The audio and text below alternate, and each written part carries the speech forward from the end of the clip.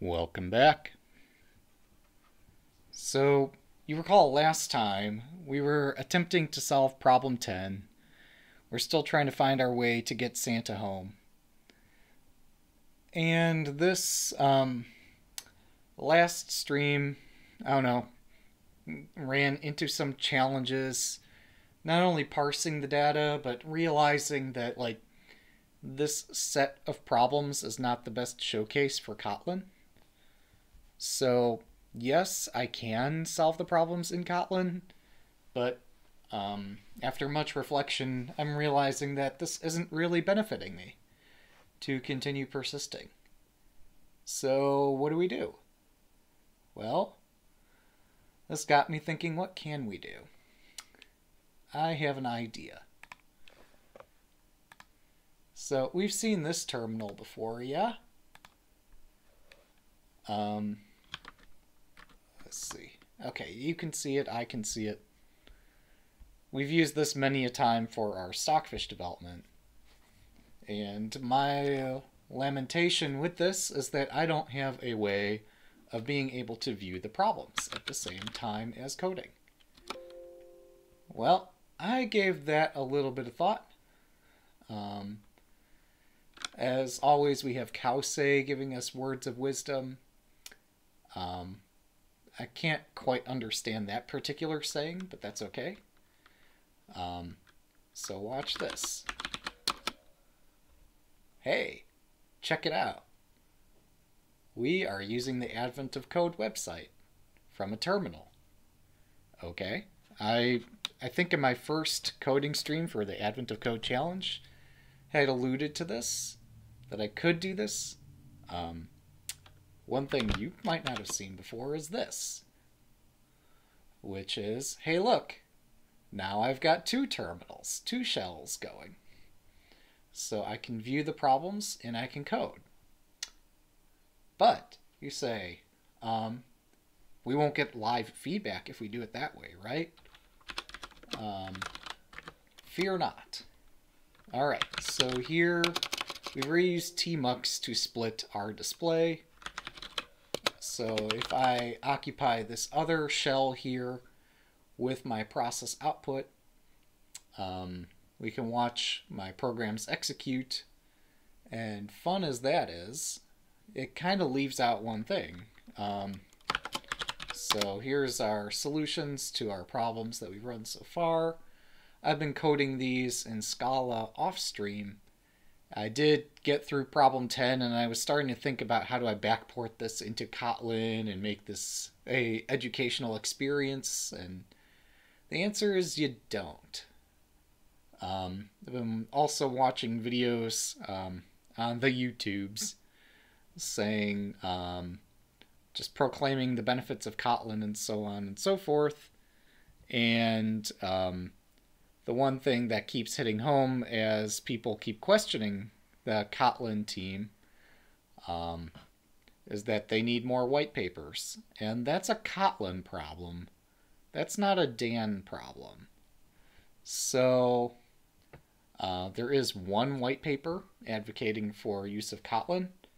And the explanation given is you want to do that on a greenfield project. And you know what? I don't have a greenfield project right now. So I shouldn't be bothered to try to shoehorn Kotlin into some of my existing projects unless I find a good use for it. It's a good language. It's not difficult to learn, but it's not apt to this particular challenge. And our goal is to get Santa home. And you know what? We can come back later and do the problems in Kotlin later if that ends up being so beneficial. So, I interrupted myself here. So the other beautiful thing about using IntelliJ IDEA was that I was able to run my programs and get the output at the same time. Well, we can still do that. We can split our split terminal display. So now we've got live coding over here. You definitely intend to start living sometime soon. All right, thank you, Kause, and Fortune. But yeah, now if I make some code change, if I go into my source main Scala directory and look at problem 10, and I make some subtle change anywhere here. I don't know, like I changed the ID of a point to be 101 times x times y. You'll see that the code recompiles in the top shell. I can even reorder these shells, I think. I'm not sure how that's going to look. So maybe I think this would do that? No, I have that wrong. Alright, that's not exactly what we were going for. So I can shuffle these shells. I could also just, you know, switch which shell I'm using for which purpose. So here I could go there and say I want to start coding here now. So I can change directory source main Scala, and here I could look at problem 10. I could open the same file in multiple tabs. There's no real rhyme or reason other than that which I provide. So I think this layout might make the most sense. So last we left off, so tilde run just dynamically runs all the code. So last we left off, we were looking at problem 10. I should explain this browser here on the left is the W3M browser that runs in a terminal. So day 10 was the monitoring station problem. It says, for example, given this map, the best location for the monitoring station in the middle of an asteroid field is the one that sees as many asteroids as possible. And I solved that. So some of these inputs get pretty dense and complex to parse, and really parsing was the thing that threw me over the edge here. Just I didn't have the time and wherewithal to write a DSL that's like, I don't know. I could have written something stateful that would go through the characters one at a time, and I could have figured out a good way to parse and process that. But Scala offers such a superior grammar that, you know, that's what we're going to go with. Now this is cool. So you see here that I had solved the problem. Problem 1, I got answer 256. Now you see also in the bottom console, I've at some point introduced some sort of error. Value sign is not a member of int. You're correct. I'm not sure why this code compiled yesterday and today it doesn't. However, signum is a member of int. So this should dynamically recompile and produce my answer 256 that I got yesterday while doing this off stream. And the reason we got some error here might be because I changed a character from 101 to 100. Let's change it back. No, there's other problems here. Just my luck that as I'm hoping to do something instructive. Oh. Well, that's not exactly it. Can we shuffle this about until I get it right again? All right, so yeah, no, what did I mess up here? I could have sworn that it was Control B and then bracket to scroll up. Oh, I'm sorry, it's Control B and then not control bracket, but just bracket. So I've got a null pointer exception on an input stream reader somewhere in my code. Possibly the fact that I've updated my environment by way of using other programs inside this same user space could have broken something. If my Scala version or Java version or something changed, that could break this. So that's the problem with not using a prepackaged solution, is that I have to solve stuff like this. But never fear, we'll figure it out somehow. Even if that somehow is just use Google, we can work our way through it. Reader.java 78 at input stream reader at buffered source at main. Main line 5 is where I'm exploding. Okay. So let's go back to main. Line 5. Problem 01, source from resource 01.text. And this is failing because of a null pointer in a library that I'm consuming. There is an 01.text resource file, right? It's still there? Yes. Okay, let's try this a different way. Do all my tests pass in this particular environment? I'm not going to be... Well, it's going to be somewhat encouraging if one of the tests fails, because then I don't have to go write more tests. But otherwise... Oh, I'm in the wrong directory. That's what's going on here. I need to go up some levels. That's what confused me, is that I didn't have a main type. Or that I did have a main type, but I was trying to find resources based on a project hierarchy that didn't make any sense. So what I intended to show was that here, here's the code that I written yesterday to solve this asteroid parsing problem. And we do parse it, and we get an answer of 256. And this still uses the notion of, like, here's a graph, and here's an edge contains 2 points, and a point contains an x and a y. And you might question, well, how am I doing all my parsing? Well, I have the main class read in the text of the entire file as a string, and then I call run here. Run takes that string, assembles a graph from it, and then computes what is the rank, the number of asteroids seen from any given asteroid.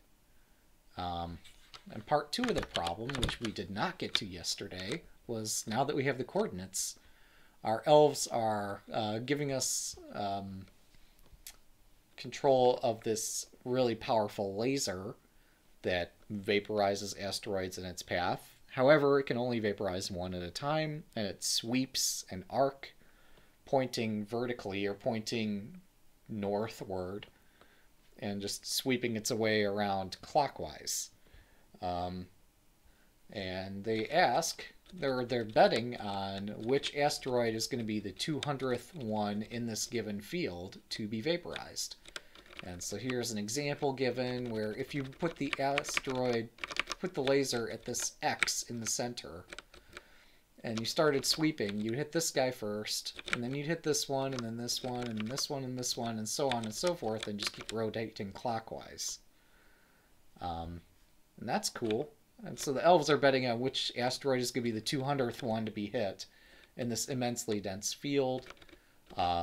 They give you this information about the dense example that was up above, which was way up here, and saying that if you were to mount the station, I don't know, one of these points, they explained which one would be the 200th one to be hit in this case. And so I used all of that as test data. I should show that and not just tell you it, so let me show you it.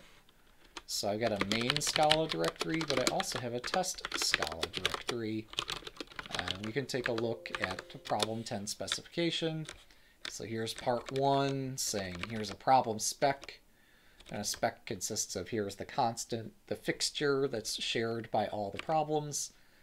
And so this is just your calculator that solves all the problem 10 class of problems. Here's graph number 1. We're asserting that from one of these asteroids, we don't care which one, but it happens to be this one, that we can see 8 other asteroids. And we can. Second one, well, the asteroid with the greatest visibility has visibility to 33 other asteroids. And so on and so forth. 35 and 41 and 210.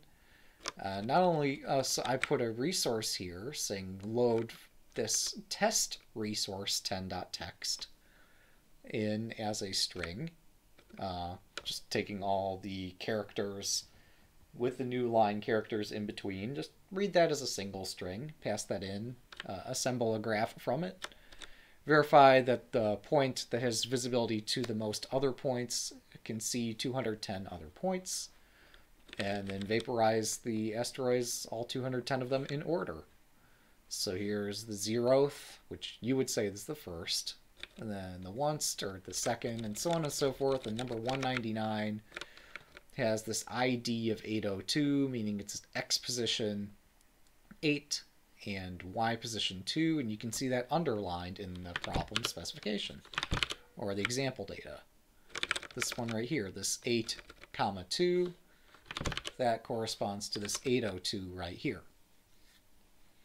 So that was cool. And so all of my tests pass. Oh, I'm sorry. And then there was the other example they gave us, which was a much narrower graph. This is the one I spent more time debugging. Once this one worked, this one mostly worked. The trick I had to apply to fully get that working. So we have a main Scala problem 10. The trick I had to do to get the points ranked by angle. Took a little bit of searching on Stack Exchange, but found that there's a function, arctangent, that describes the angle, or the relationship between x and y. And for convenience of geometric stuff, there's also a math library function, both in C and in Scala, or I guess in Java as well, called arctan2. Arctan2 or atan2 will compute an angle based on x and y, and so that's the angle. However, it was undefined. I'm sorry, no, it was defined in the case of x being 0, y being positive. However, that point was being ranked last. To fix that, that off by 1 error, where the point that should get shot first was the one that's getting shot last, I just offset that ever so slightly by 100th of a unit, and this didn't affect any of the other computations. So I got all those testing yesterday, and then I spent some time code golfing it and performance tuning it, and got it, this and my other 9 solutions about as performant as I can get them right now. So that's the backstory. Hope you enjoyed it, because now we're going to buckle up and take us into the next space.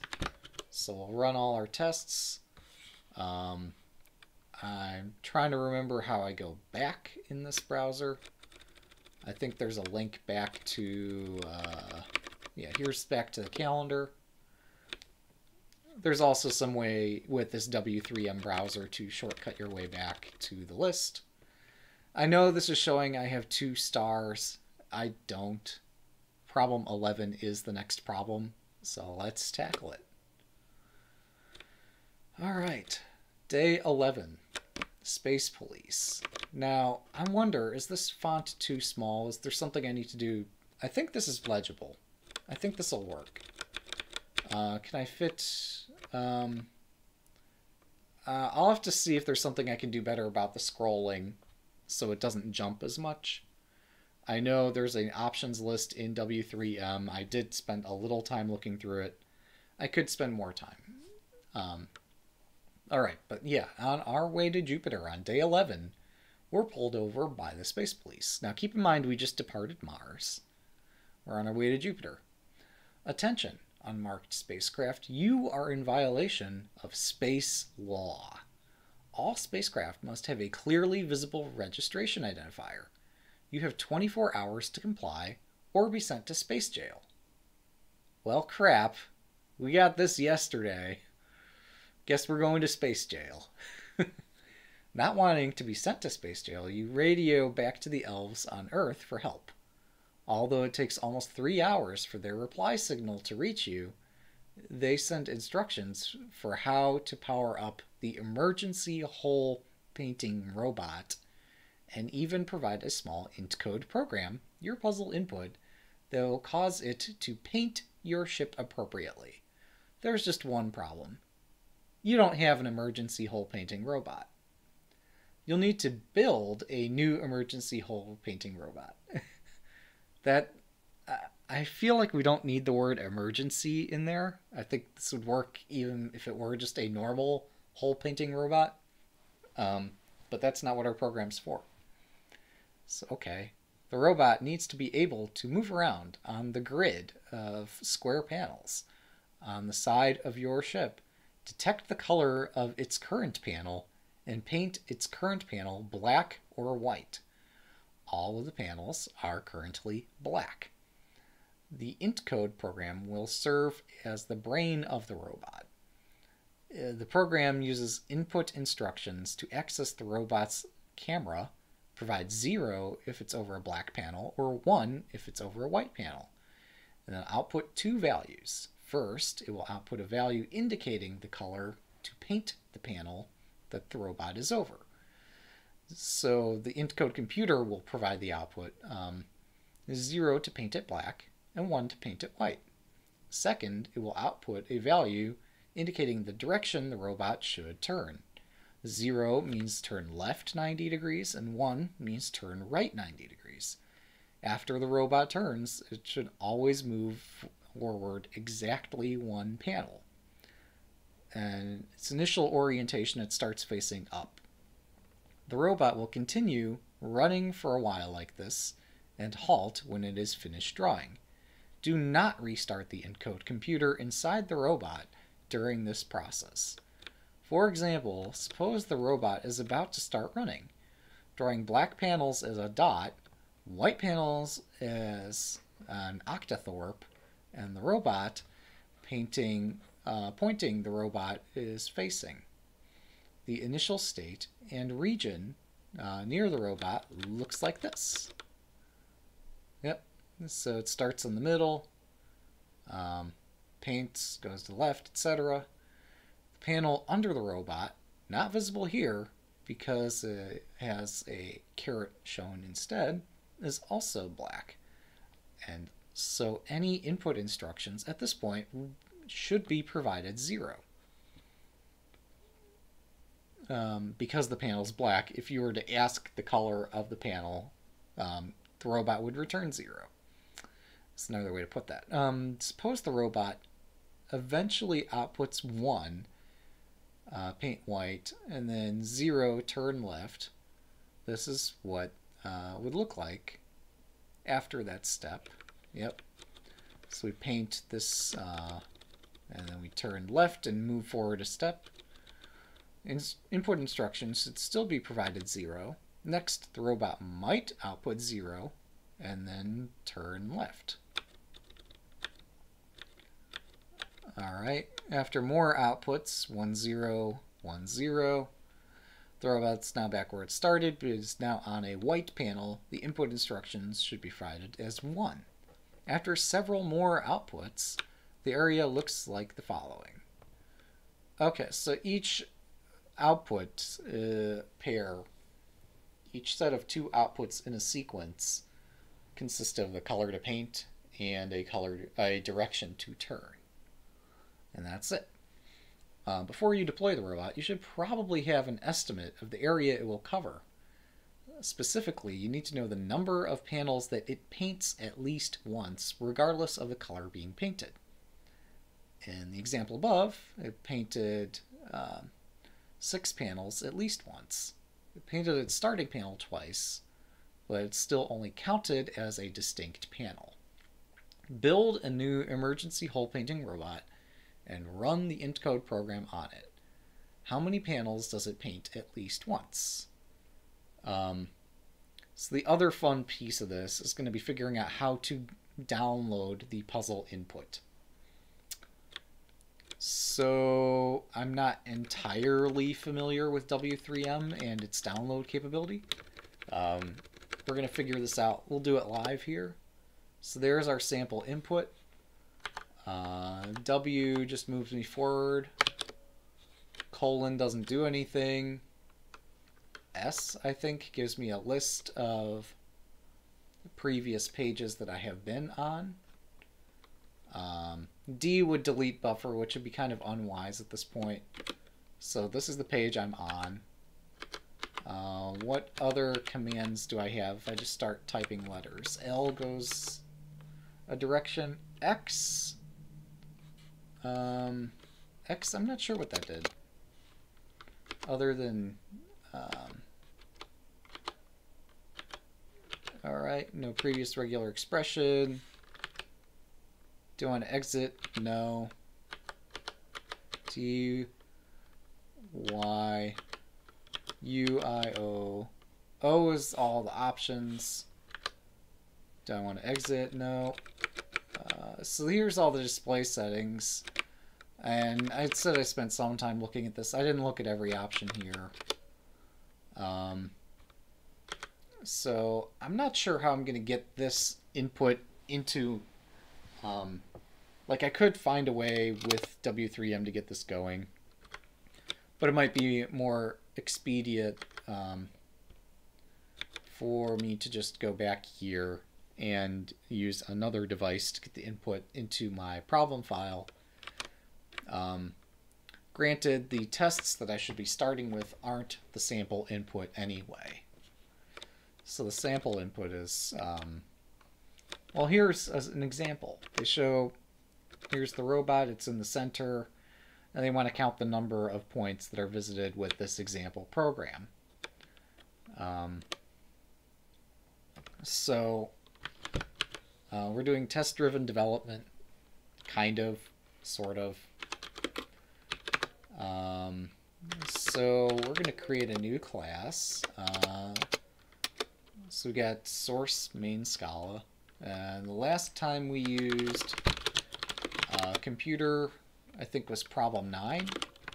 So we are going to steal that computer. Instead of sharing it across files, we're just going to literally copy the file. And now we've got another int code computer. And we can change this computer if we so desire, but our goal is to make a robot, not to augment the computer. So also I could probably get rid of the solution to problem, the second half of that. So the run function here, wait, how did I break this already? Oh, because there is no that's not it. This doesn't compile. I'm amused. Sequence. Oh, execute 2? No. Oh, I see. Execute here is still invalid. Somehow the way I had written that earlier didn't make any sense. This does parse. It's all valid Scala. So now we've got a problem 11, and we want to produce a test for it. So let's copy our problem 9 spec and create a problem 11 spec. And we see immediately that that doesn't compile, so we produce a problem 11 spec. And we go strip out all these other tests that we don't need. This test still fails somehow. How did this fail? There must be an 11 somewhere in my input where there used to be an 09. Doesn't matter. So we're going to take these sample inputs that we're given. So our program is going to be input a 0, input a 0, and halt. That's going to be our program. This doesn't need to use longs, unlike the problem 9 computer, which did have to use longs and was a total pain in the butt. So this probably also won't need to use an array. So now let's go vim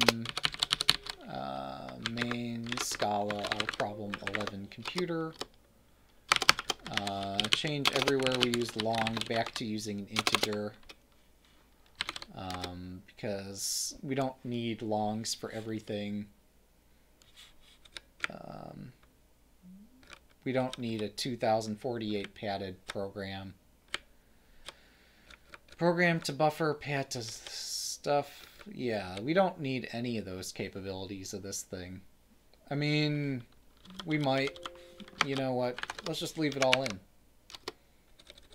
Our computer doesn't need half of the stuff we're packing into it. 3 long, 0 long, 3 long, 0 long, 99 long. That's a valid program. But apparently needs to be a buffer because that's what my encode computer uses these days. And, you know, I would have an assertion here, but let's just start with the simplest failing test, which is this. Or I'm sorry, this doesn't fail yet. First sample program should something. I should be asking this for output. So I'm confused. The output, let me take a look at the format of the output instruction. Yes, this says read a value into a memory address. So zeros as find a place to read the output as anywhere else? No, that's the output instruction. I want an input instruction, right? We still write a value. This is a 3 that we're writing to a memory address. No, no, no, I have this wrong again. This is the encode computer. This is going to be driving the robot. This is not the robot. We need a class robot,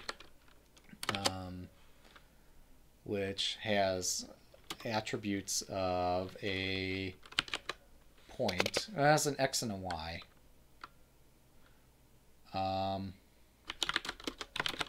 Var x 0, var y 0. Alright, and the robot is the head that's operating over the program. It's using an encode computer to do its business, but it's not a computer. It's an interpreter that uses the computer to do its work. Alright, so what are the instructions for a robot? So it too has a concept of a step, and the step will take, oh, actually this simplifies things a bit, doesn't it? So it's going to take both a color to paint and a direction to turn, and that's what it's doing. Not sure if this makes things easier or harder. Not sure why we even use an encode computer for such a piece of equipment. This has me confused. Alright, let's dismiss IntelliJ as we don't need it open.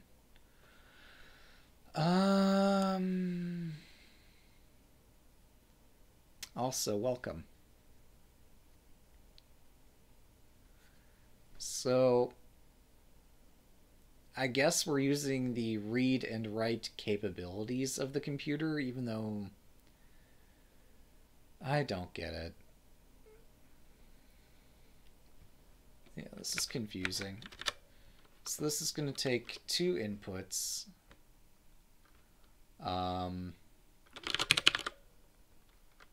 So it's going to take a color, which is an int, and a direction, which is an int. I'm really not seeing how a program has anything to do with this. Build a new emergency hole painting robot and run the int code program on it.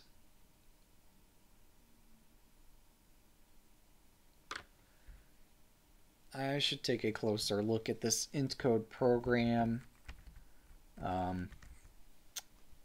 So I got my chat device. I can just use that to look at the puzzle input and try to figure out what that's about. It's got a 3 in there. It's got 1005.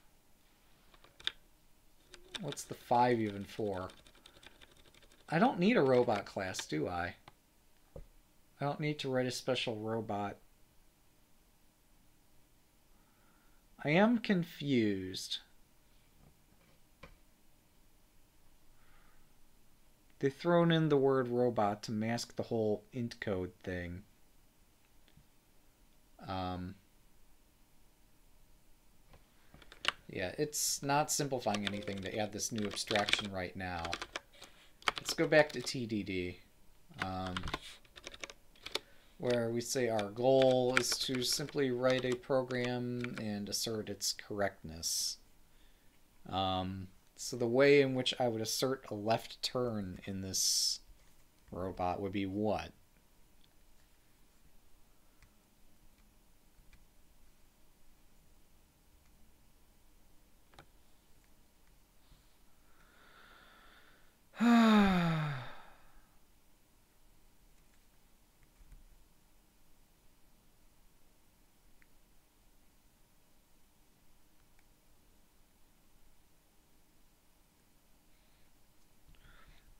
I mean, I could just download the sample input, see if that somehow makes sense of the program. I guess, no, okay, what they mean by robot here is that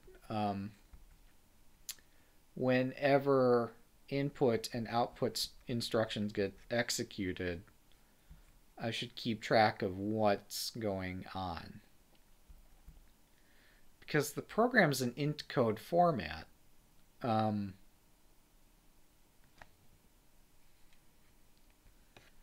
So the program, I don't know like how it keeps a concept of geometry. I guess that's the challenge, is figuring out when I execute a program what has happened.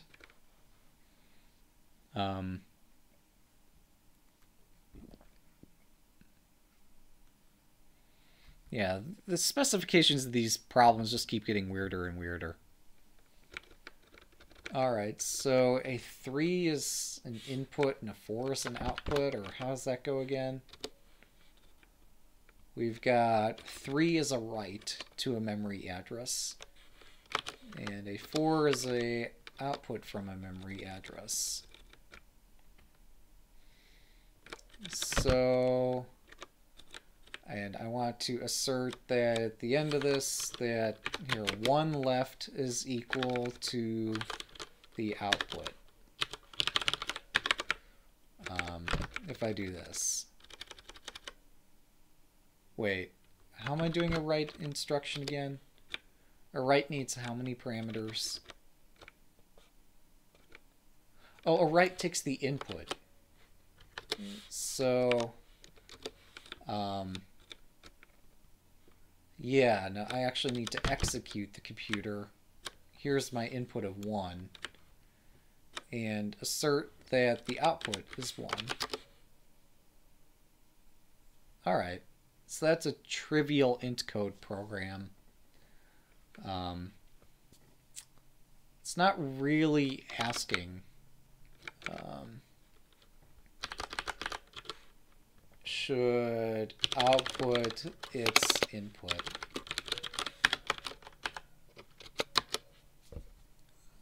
So yeah, and if I were to take some other input here, 0,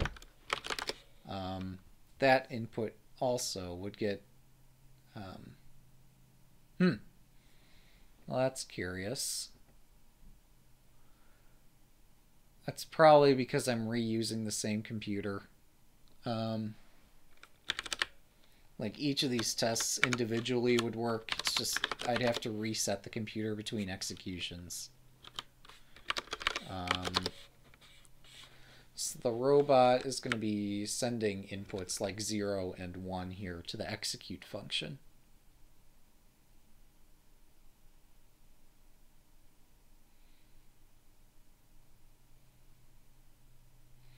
But the intcode program itself contains things that are not zeros and contains things that are not ones. It's just an intcode computer. And I'm not sure.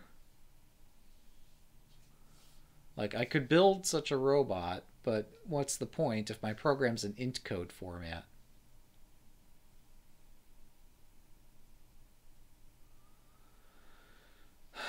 Is this asking what's the number of unique memory addresses that get written to?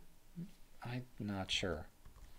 Either way, I'm going to take this sample input and stuff it right into my test environment. So 1 second while we get that little chore done. So again, I'm not entirely familiar with how on W3M I would download. But let's change directory into advent source main resources vim11.txt and just drop that input right in. Alright, so I've got 11.txt now.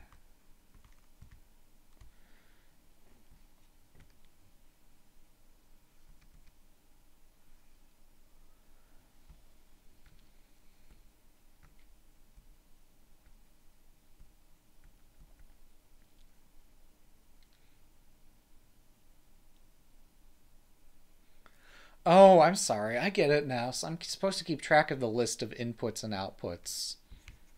Okay. And based on those inputs, I can compute a position.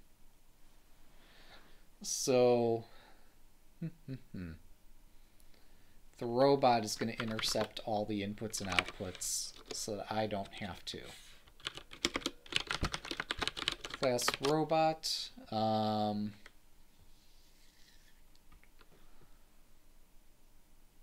So I don't really care about the colors that it reads in. I just care about the instructions that I'm feeding to this robot. This thing that's going to intercept every input instruction. I'm not even sure if this thing is stateful or not. It has an operation step. Well, it's got an operation for output and an operation for input. I honestly don't care if it outputs. I do care a lot if it inputs. But,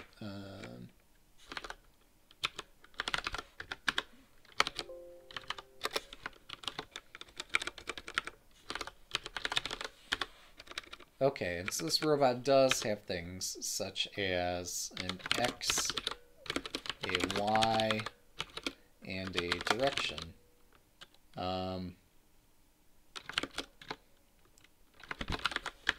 Alright, this is starting to look a little familiar there.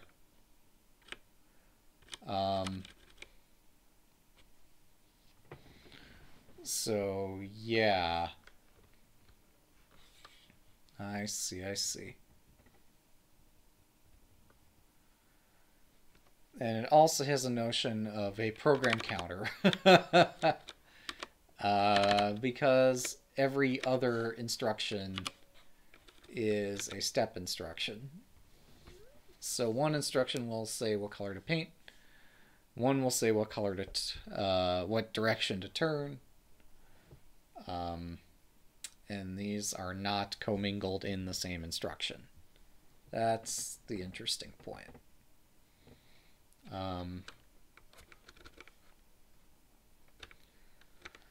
Alright, so read, I don't really care.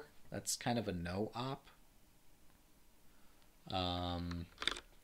We're just going to define a step. And it's going to take an input.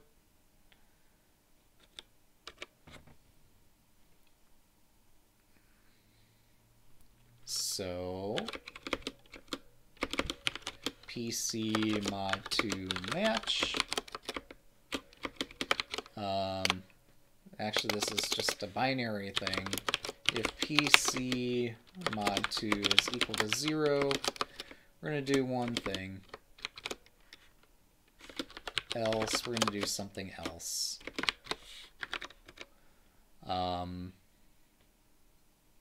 Alright, so color to paint. Well, we do need to keep track of the list of positions at which we paint, but that's going to be every position we walk to, at least right now it is. So we can no-op on every other instruction and just assume we paint. So this also is going to have a concept of how many places did I visit, which we'll get to. But okay, so here we've got output. And that's not going to be here anymore.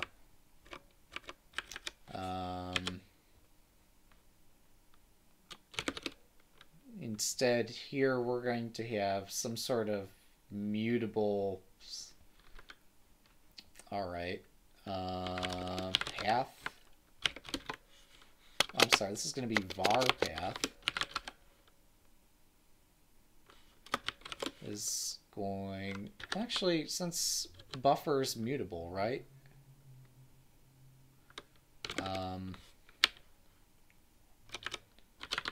Wow, var x, var y. I guess those are convenient to keep around. Var direction. And we want to keep the list of all the places that we've been. So that's going to be val path is going to be a buffer. And the type collected inside of it is going to be int, comma, int. Alright. I could make a point type. We've done it 1,000 times. We don't need it right now. So here, path. Now, did we do anything fancy with memory to extend it or pad it or whatever? I don't think we did. But here we're going to be appending x comma y as a valid step. And it broke immediately. Great. Okay. Is this how I append to a path? No. The receiver is not assignable. The receiver is a buffer. Of course it's assignable. Do I need like a mutable buffer type? Okay, screw this. Well, no, I don't know if I can reassign this, right?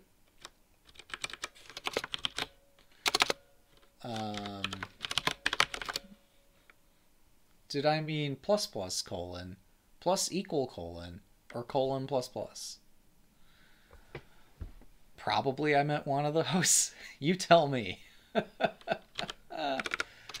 Let's try the one in the middle. Plus equals colon. Is that wrong? Plus equals colon is not a member of int. Alright, just kidding. I probably meant one of those other things then. I should look up the grammar.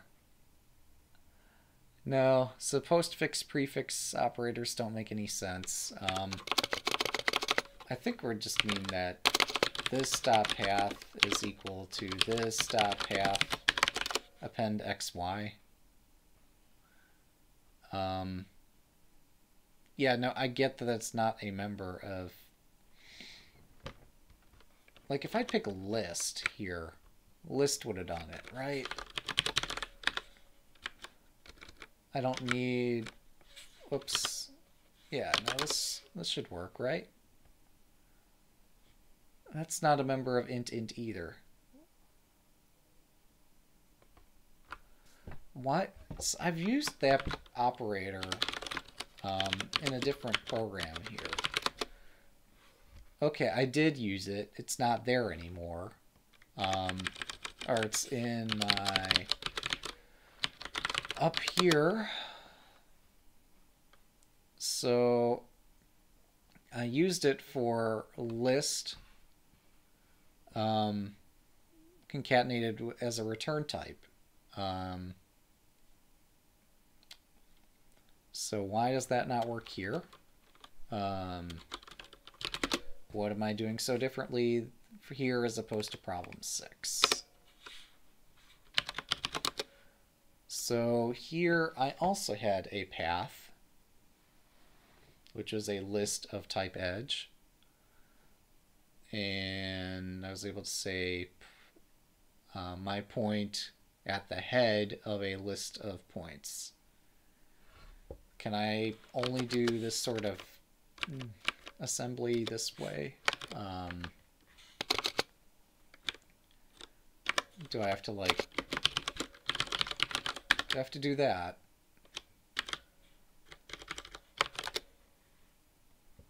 Okay. For whatever reason, this is the way you assemble lists recursively. So, okay, we'll keep track of the head of that path then. That's fine. I guess that in some way makes it easier to find where I'm currently at.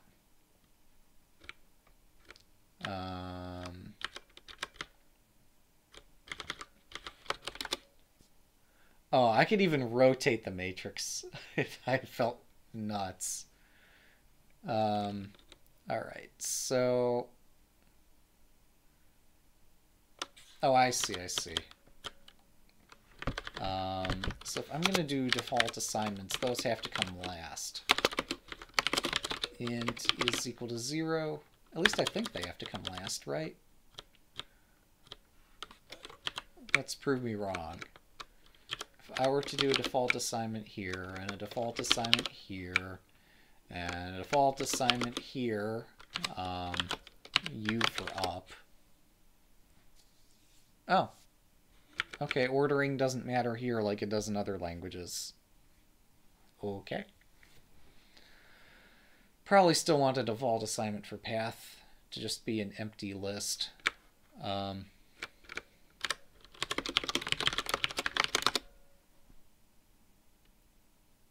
Alright, that's fine.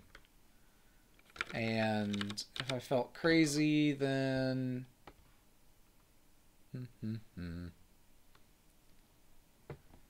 So that was the color to paint. Why don't I put in this list one element at 0, 0, right? And then I can say, well, we'll figure out,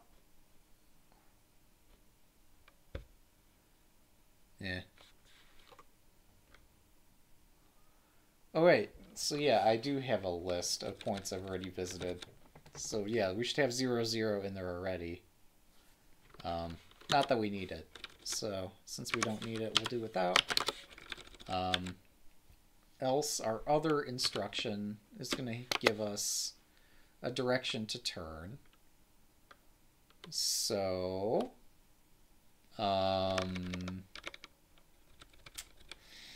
we need a way of translating an input into a direction.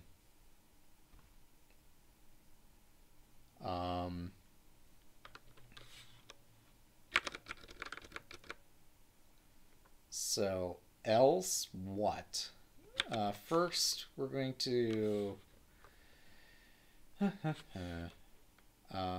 direction match. It's going to match one of our 4 directions.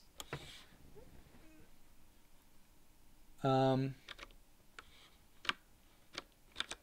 mean, I guess... Wait, is there a down arrow thing notation?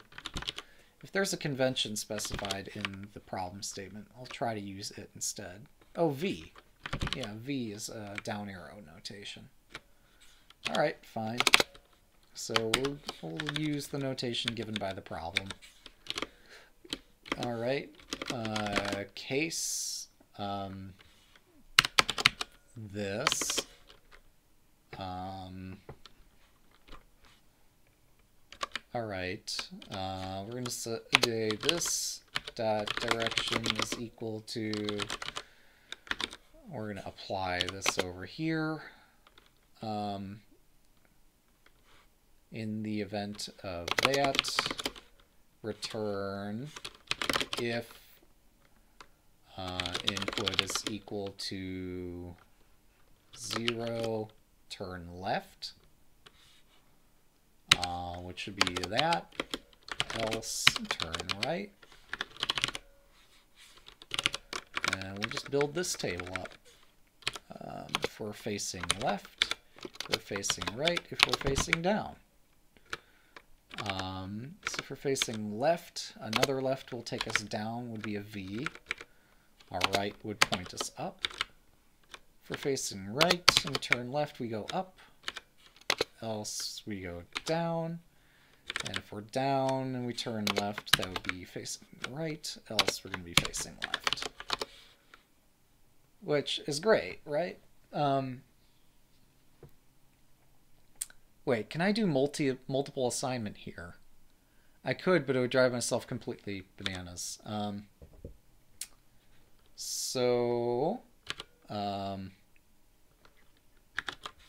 Well, shall we?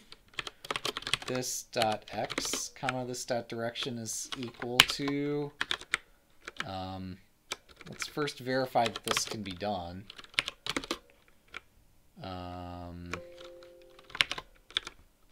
Put some parentheses over here, some numbers over here, 0 there, a 0 here. Is multiple assignment a thing? Doesn't look like it. Doesn't look like I can do this. That's okay.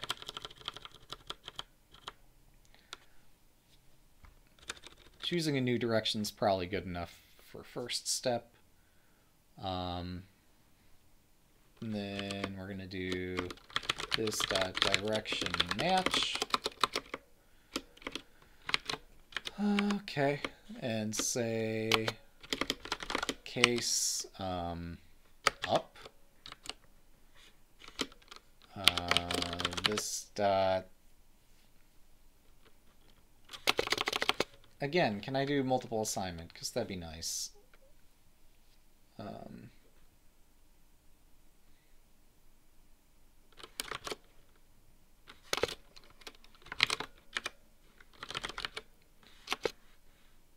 No. We're going to try multiple assignment over here. 0, comma 0. Does that work? Nope. All right, fine. We'll do this one piecewise then. This dot x is equal to that expression. Case left is going to be x minus 1. Case right is going to be x plus 1. Default is just going to be x. Nope. Does this need a case keyword?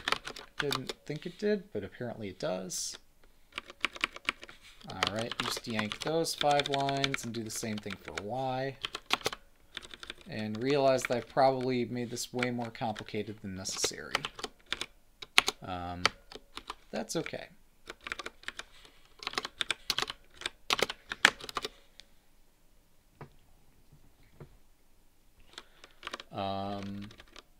Also, I could factor the x and y out here. This dot x plus direction, -1, +1, 0. Also, there's an operator in like every language that's just the plus equals operator. So I say that.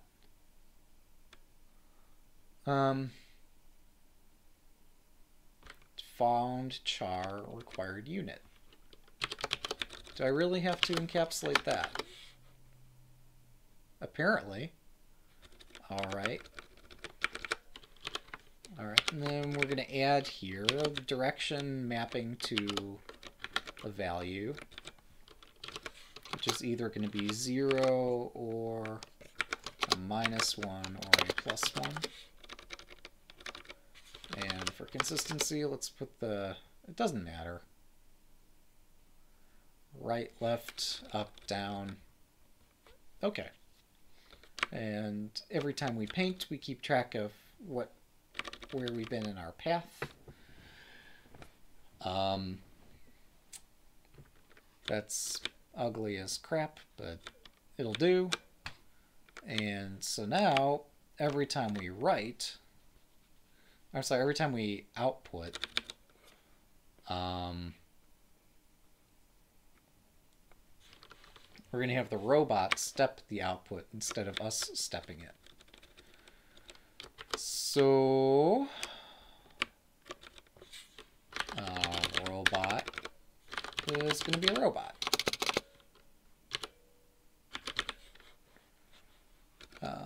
That's just going to be, I suppose it makes sense to force the consumer. No. There's no need to force the consumer to create one of these. I can create it for them. All right. Output is not a member of computer. Thank you, compiler. Robot dot output. There we go. Except it's not called output, it's called step. Because robots walk. They make one step at a time. And this step has to be an int, doesn't it? Oh, wait. Robot type does not take parameters. Robot dot type does not take parameters.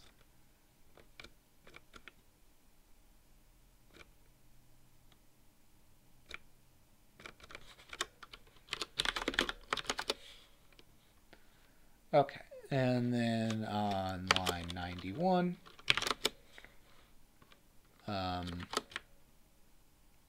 let's see, output.makeString. So this is now nonsense, shan't be run. Type mismatch of unit, return string. Okay, it needs some kind of string for an output because I declared a return type. Rather than change the declaration, I'll just hack something together so it compiles. Value output's not a member of problem 11 spec computer. So now our test fails. And this is probably where I should have started, is that my test is still failing. So let's go back to our spec and get this to not fail. So if we've done a input and output, this is a really simple program. It's a really silly program. Robot.path.length. Please tell me length is a member. All right, good. 1 is equal to the length of that path.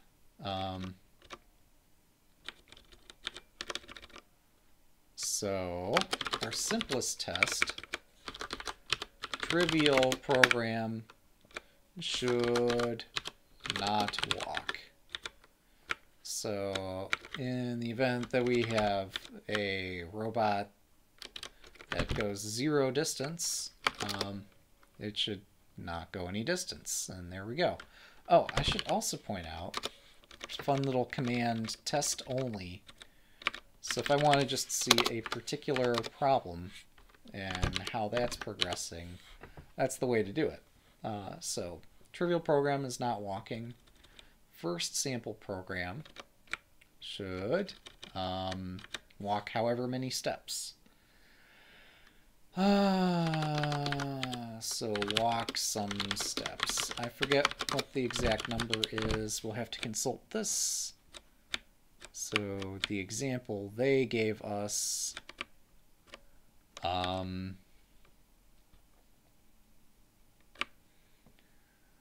not a fan of this example. Also, I'm not a fan that, like, I don't know. Yeah, they cover all this stuff about a robot doing this and a robot doing that. And I'm still exercising this at the level of an int code computer that's exercising the robot. I need to decouple the two if I'm going to do a real unit test. I'm certain my program works, but that's no fun. The real fun is... so I got to decouple these. So rather than talking about a trivial program in this parlance,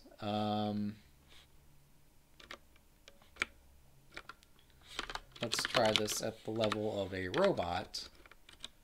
And the robot doesn't need crap. It can stand on its own.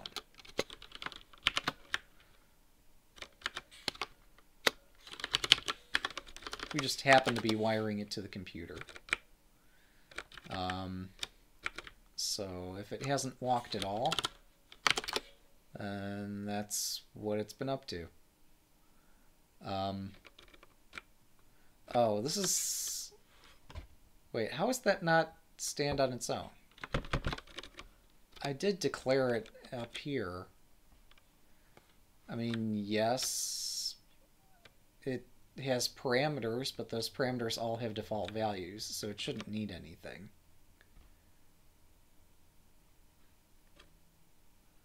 And yet it claims to what? Class robot. Here we have got a class computer. These are independent classes. I could separate out the encode computer to a different file. Am I really going to do that? That's not going to make this class work.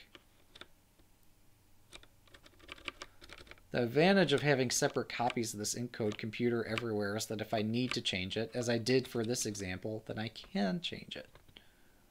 And while they conceived of this as a robot consuming an encode computer, I conceived of it as the other way around because that was more convenient. But no, this has an X, a Y, a direction, and a path, each of which have a default value. Oh, I know why this didn't run. It's because I have an extra character at the end of the line. There we go. So our trivial program should not walk. First program should walk some steps. Here, let's, before I confuse myself, get rid of the bad test program. Simple program should walk. And what does it mean to walk?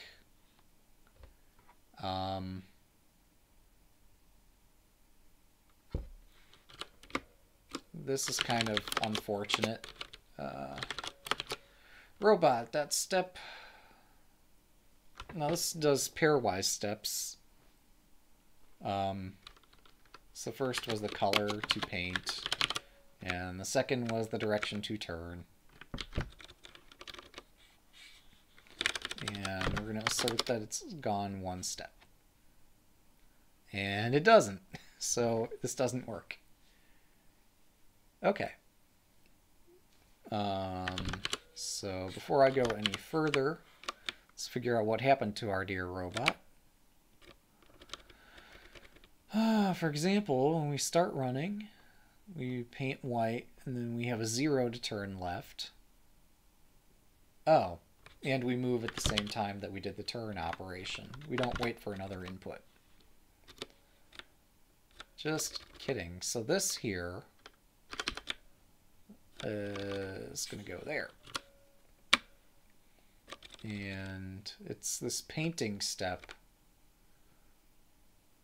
Wait, no, but I had it right. It will walk, but the length of its path is determined. It's already done one paint operation up here.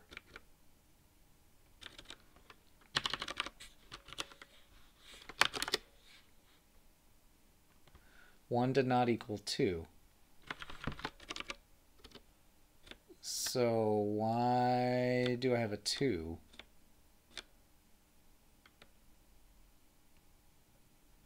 My path is a list of tuple int. I'm confused. And this is why you write the test first. This is exactly why you write the test first. Well,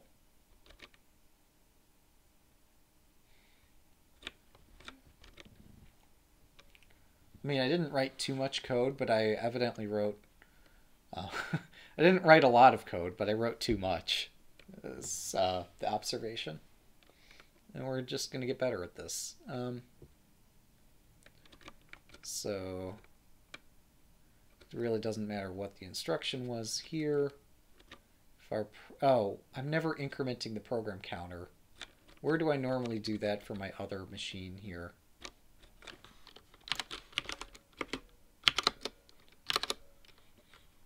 Oh, I see. I increment it with each instruction there.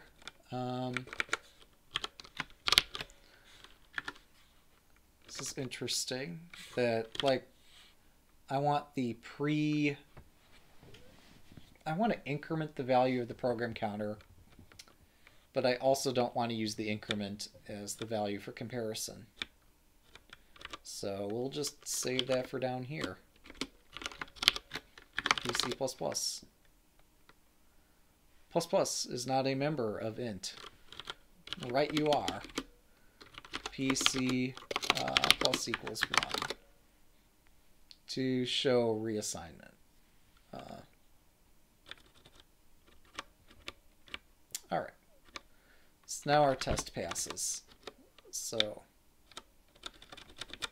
we've done one step here. Alright, now this talks about walking in pairs of input values.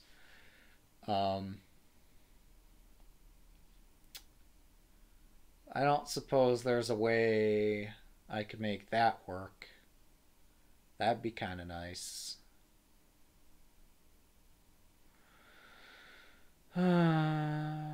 Well, alright. So they give an example. I guess I'm just going to regurgitate the example here. Because they, yeah. After more outputs, they say, well,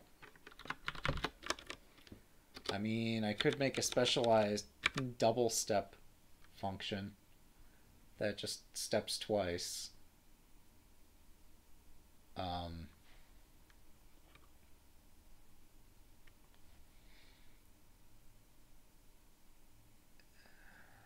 I don't like this mapping. But that's okay.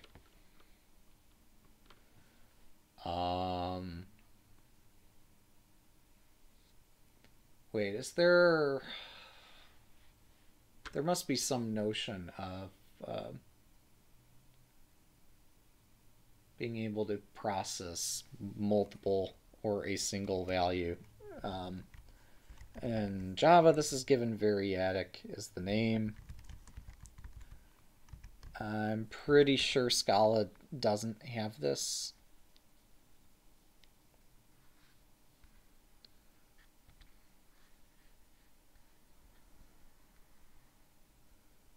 I'm pretty sure that Scala, you just use SEQ sequence to represent a variadic thing. Yeah, Scala language specification version 2.9 states in the repeated parameters, the last can be suffixed by an asterisk. The type is denoted as scala.sequence_t.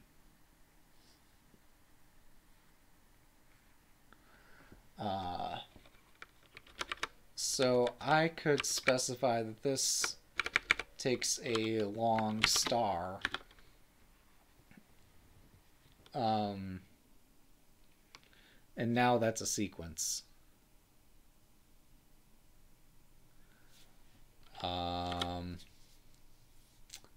So yeah, the type is unambiguous in that case.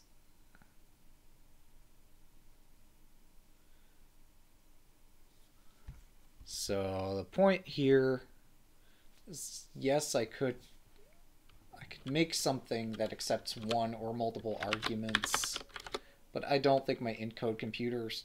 Oh, it is compatible with this.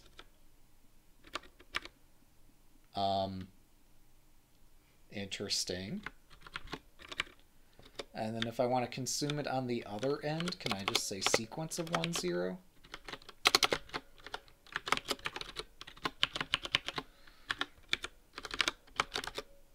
No. Required long.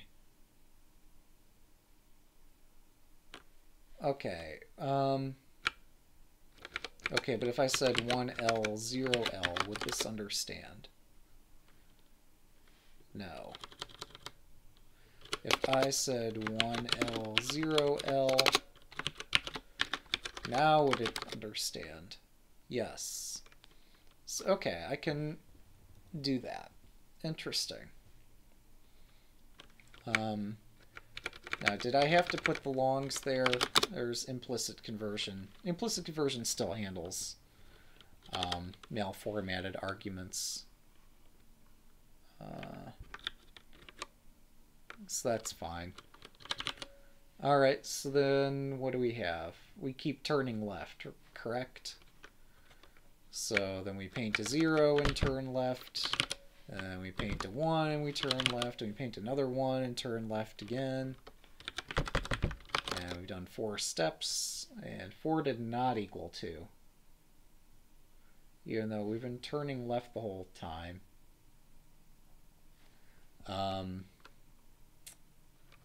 So when we get stuck, and this is a power of being able to, I don't know, work with a language that is not a toy language, you can print out stuff with really simple scripting. 1, 0, 0, 0. Oh. So even though I supplied multiple parameters, they weren't iterated through.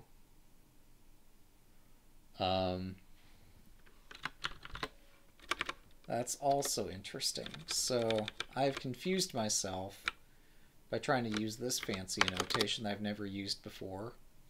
Yeah, now if I reduce that to something simpler, that's more like it.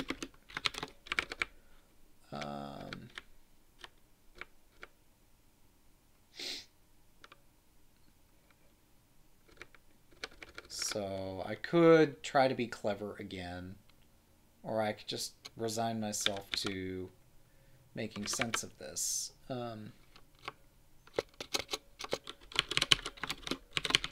Color long, direction long.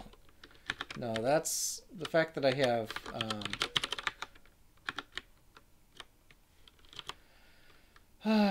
turn. There we go. And that's going to be equal to output color output turn. Now this doesn't compile because I just renamed my function down here from step into output. Now this has another problem because what? What have I not anticipated? Should match v of class character.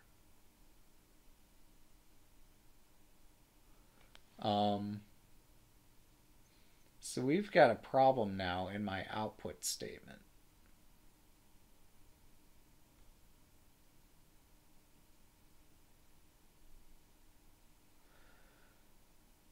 So I have a v, and the v doesn't match something in my above stuff.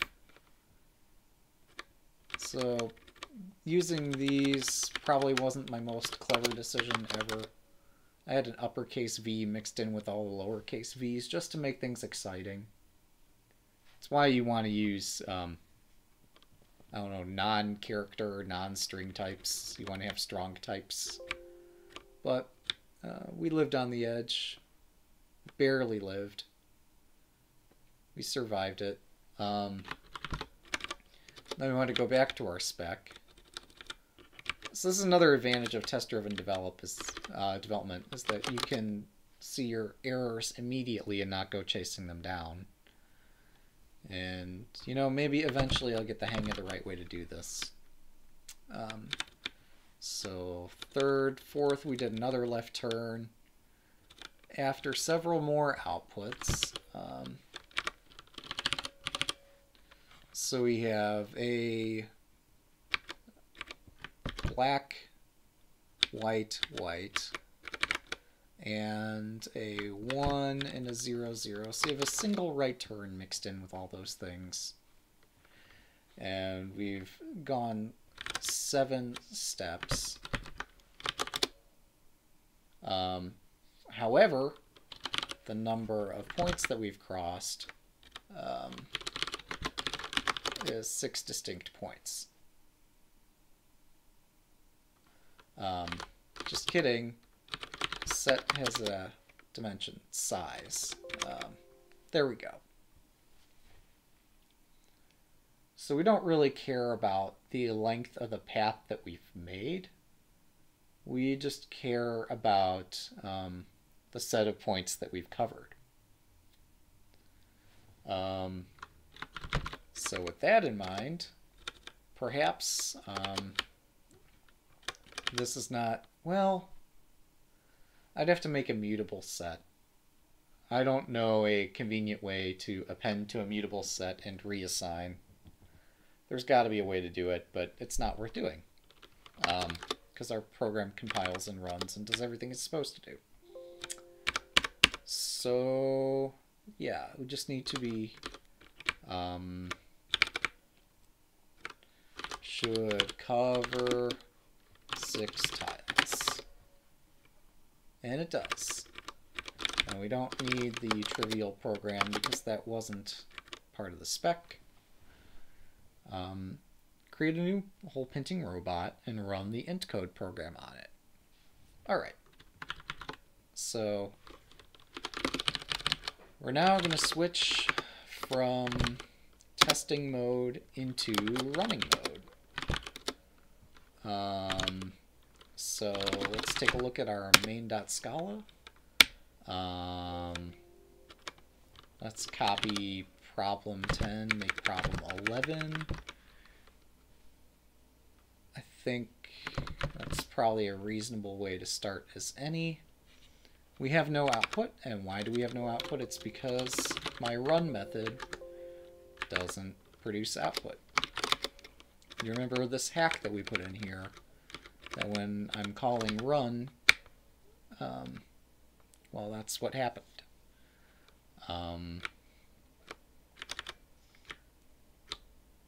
We could pad the program, but we don't need to right now.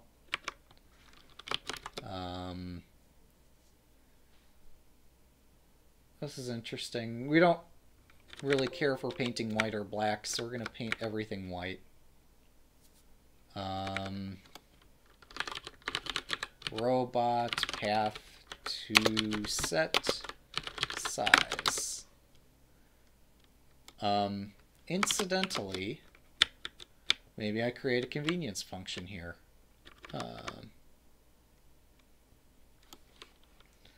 That we call it like the number of tiles covered or something. Count is equal to path.toSet.size. We could also say path.distinct. We don't need the set.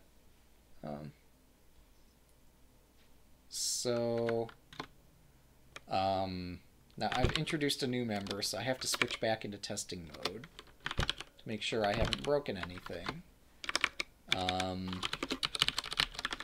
So we're going to switch back and take a look at the problem spec. And instead of calling path to size, we're just going to count the path. Oh, interesting. That's curious. Oh, because I called count on the path as opposed to count on the robot. There we go. So that compiles. As I expected. Everything works. We're going to go back into running this and deal with whatever behemoth of an error I've unleashed upon the world. Which is 654 is out of bounds. Not a problem for my Intcode computer. So I said we don't need to pad it. I lied. Pad to 1000. Just pad that with zeros. Is 1000 padding enough? Sure. Would some other amount of padding been enough? Like if I say 700. I typed an 8 instead of a 7. 800's not enough. Is 900 enough? 900's enough. Alright. Well, that's cool. So, the output we have is 1. This is telling me that we went a single step. We did the Mars rover thing, where we didn't get too far.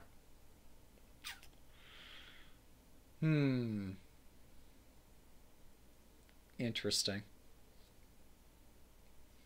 So we ran the Intcode computer. Hopefully we ran the right program. That'd be nice. So resources 11.txt is my Intcode program.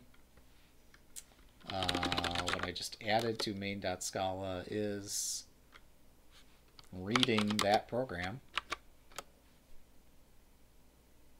and splitting it by commas and so on and so forth.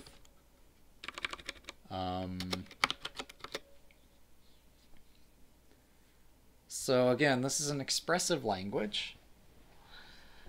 It's easy to script things in it. It's not too much harder than JavaScript anyway.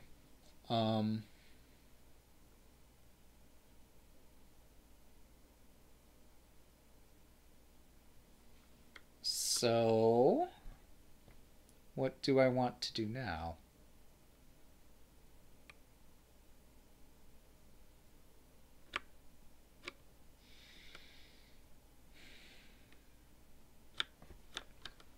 Oh, I'm sorry. I did the size thing at the end here again. I want to count the number of or the number of distinct locations the robot has visited. It's still 1, which cannot possibly be correct. It seems very unlikely, unless the program is defective, which also seems unlikely. So let's script something in here.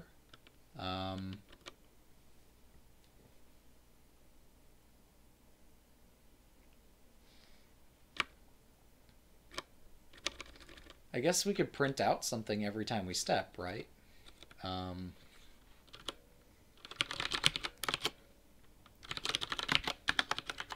All right. Should get some outputs, right? A 0 and a 1.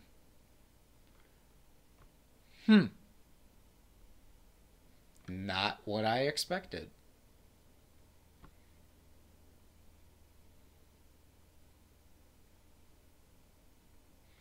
Does my whole painting robot have an ID that I have to issue as an input?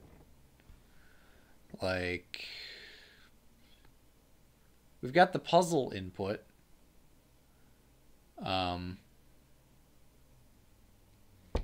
But is there some other input I have to provide to the input for my input to input? Otherwise, I go to space jail.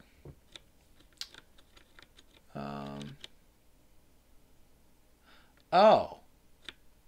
The robot needs to be responsible for providing the input.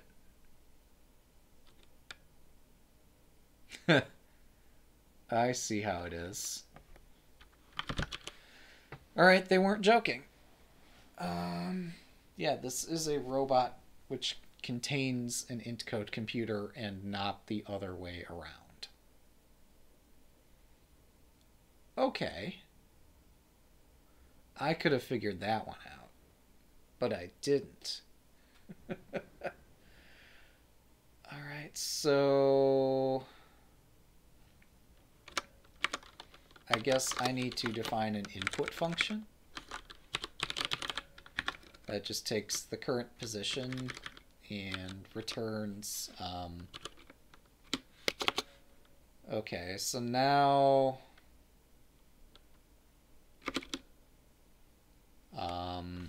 here, the trivial input function is a 0, which is totally gonna work and totally not gonna backfire.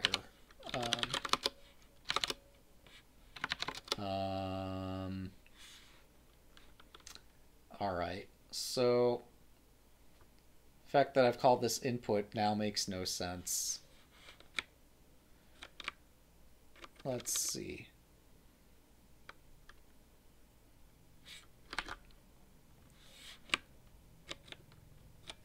I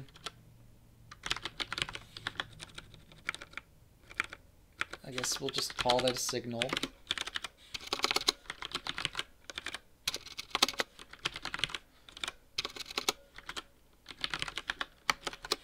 Alright. Now this won't compile. I'm sorry, it will, because I'm being silly.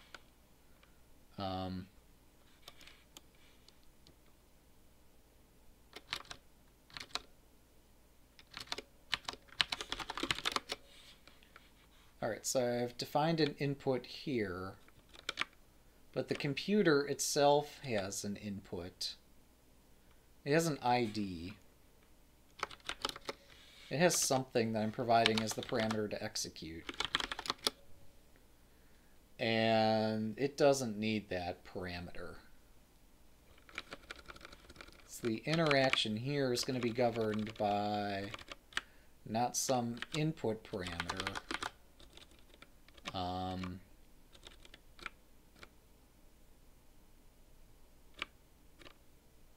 Interesting too. So I've got this stuff here while it's not a 3. And step input is not equal to address. Address is equal to PC. If the opcode is 3, step using the input and then continue stepping.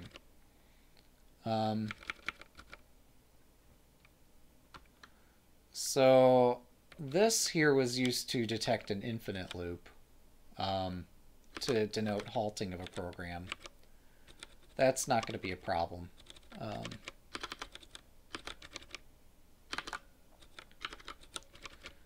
So step is going to return a memory address. Yeah, I think this will be okay. And instead of this getting the input the other way, it's going to get it from the robot. Probably want to close my loop. Alright, 0 steps. That's the thing. So while op is not equal to 3...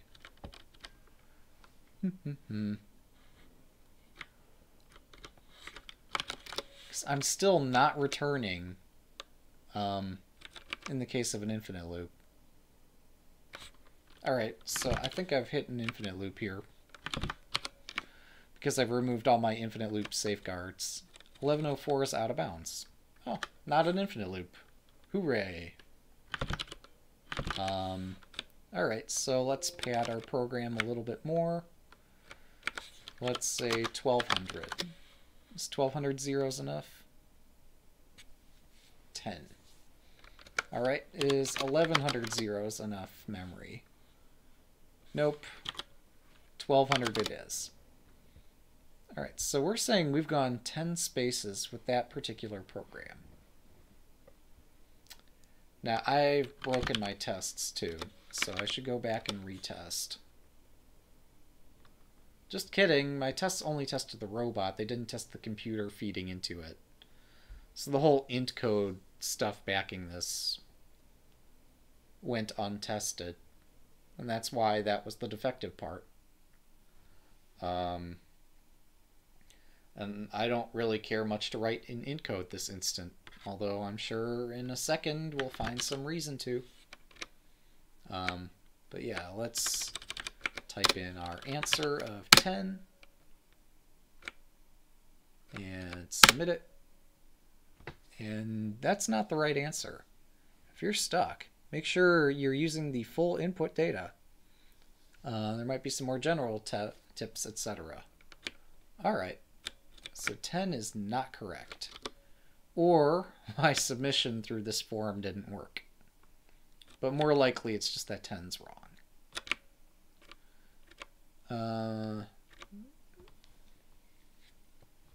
So maybe we do start writing int code programs and testing it out.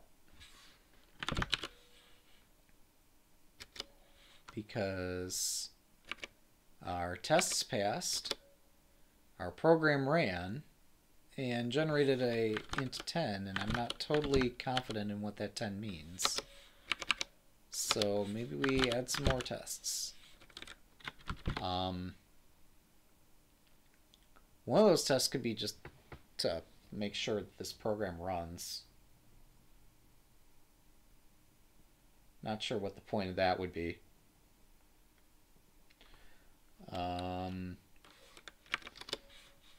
Alternative to writing this big messy test might be... Oh. Ha ha. You remember this, right? We never tested that. So that's why we got a 10. Yeah, so my problem space was ill-defined. My tests were ill-defined. Let's fix our tests, even though I don't really want to. Testing feels like so much more work.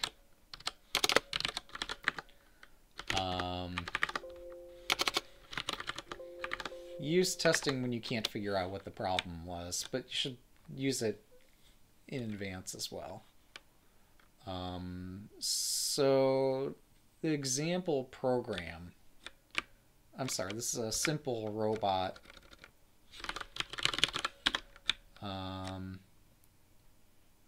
This doesn't actually exercise an int code computer, which could read and write stuff.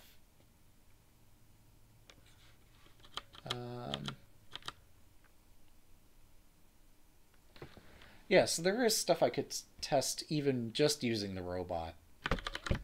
We don't need to test the computer on board. We know the computer works. It's been tested to heck and back. So step, step, step, step. At this point, we could actually ask the robot 1 is equal to robot.input. Actually, we could assert this after every step. Is what color did it just step on? That's going to be a 1. And because our program is capable of all this other color crap, alright, so this is going to be a 0 and a 0 and a 0. So a single time it's going to step on a square that it's been on before. Now, yeah, this should not just cover tiles, but it should paint them.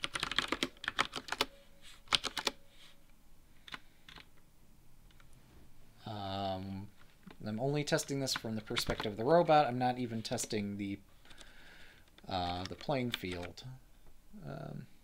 Just using the robot's sensory inputs here. So this here is going to be a map of int.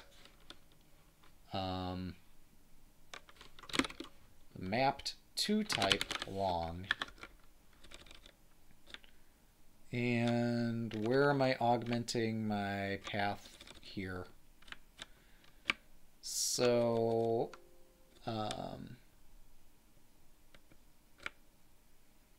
yeah, this is not going to be pretty.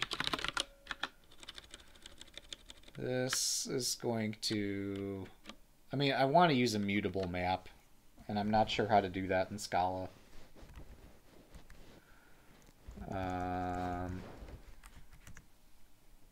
Guess we'll figure it out. Oh, we got a mutable buffer. Here, let's add a mutable map to that.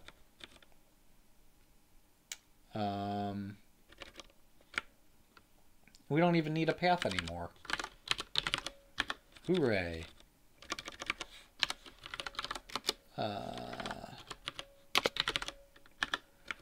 Map.size will suffice.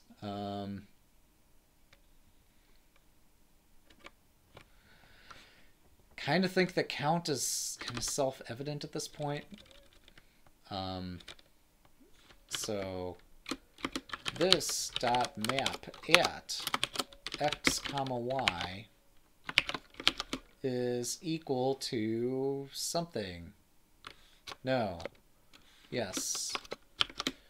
Is equal to signal. There we go.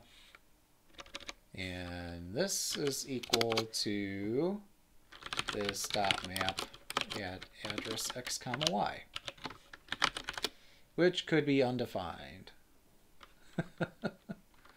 All right, what have we got? Probably some kind of undefined behavior error.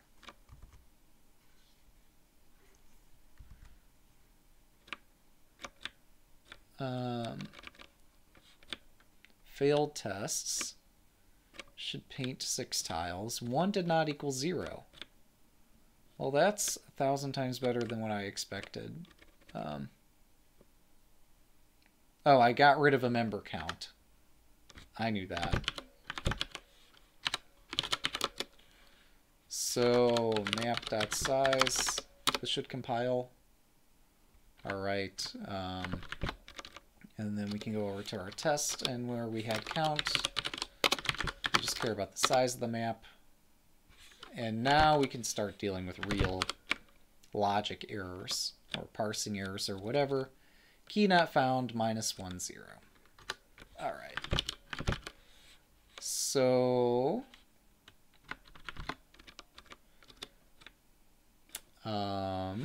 I should reopen my documentation that I had open a second ago.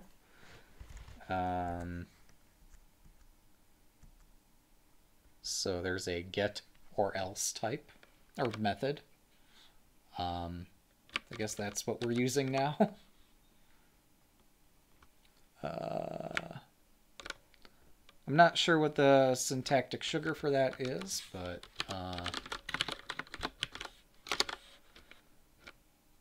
get or else this with default value 0L. There we go. That works. So we painted 6 tiles, and each step of the way we verified the color that was painted. It'd be nice if Scala had a type that had a default, or a map that contained a default value. But that's okay.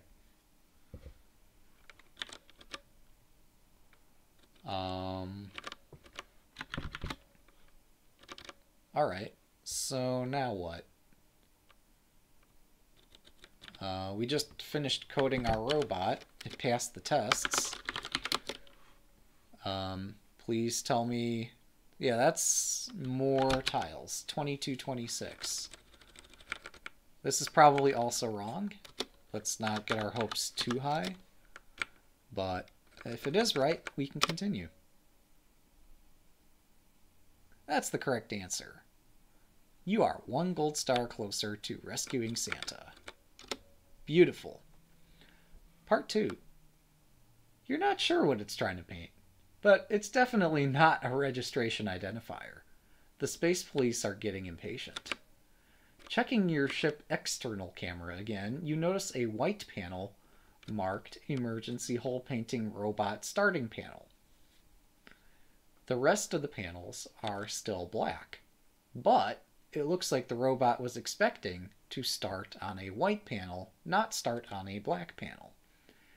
Based on the space law, space brochure that the space police space attached to one of your windows, a valid registration identifier is always 8 capital letters.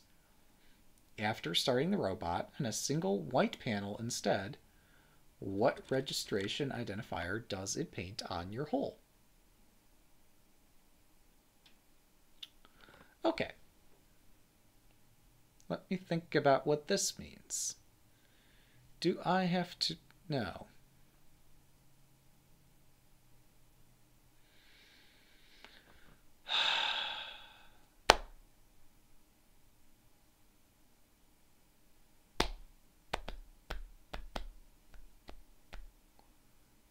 I'm confused.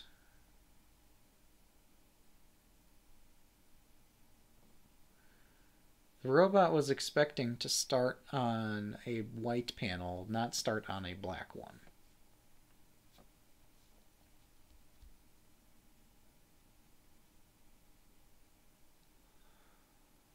Well, I don't think I really care about where it started. I just care about what the message is that it expected to have printed.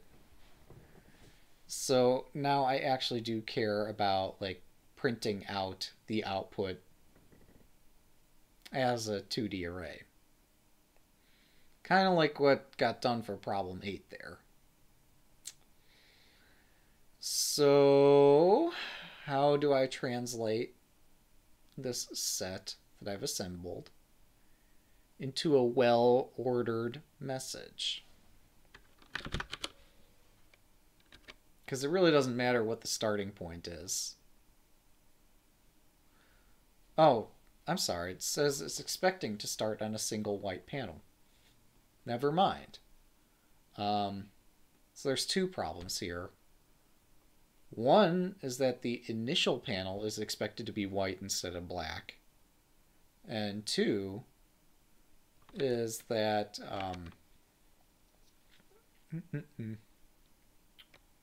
2 is something.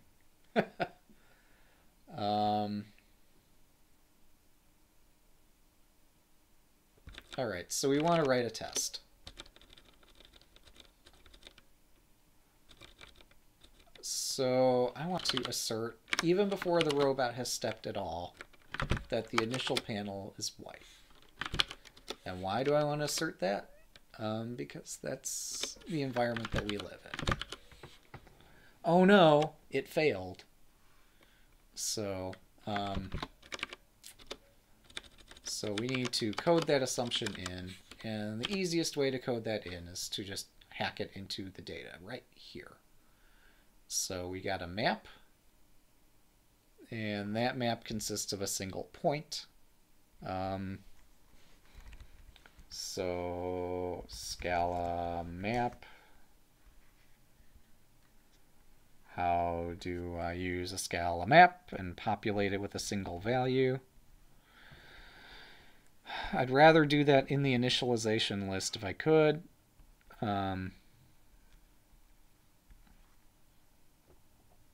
Oh, okay, so key arrow value.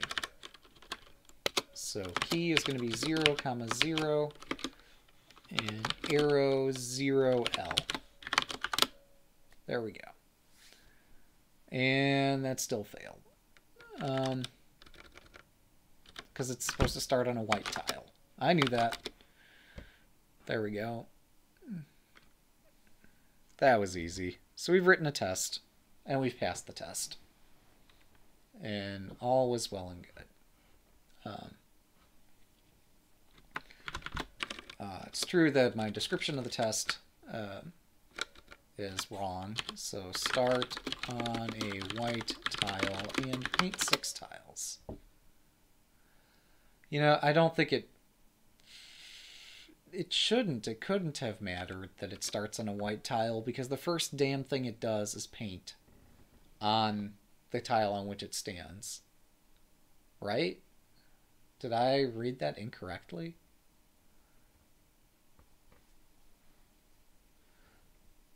No, it did. This was not specifying. The example given had in its example that you were painting and stepping, but you don't have to do that. All right. But I think this poses another problem, which we'll see in a second here. Just that if I go to run the same program, haven't I broken its output value, 2226? Yeah, 249.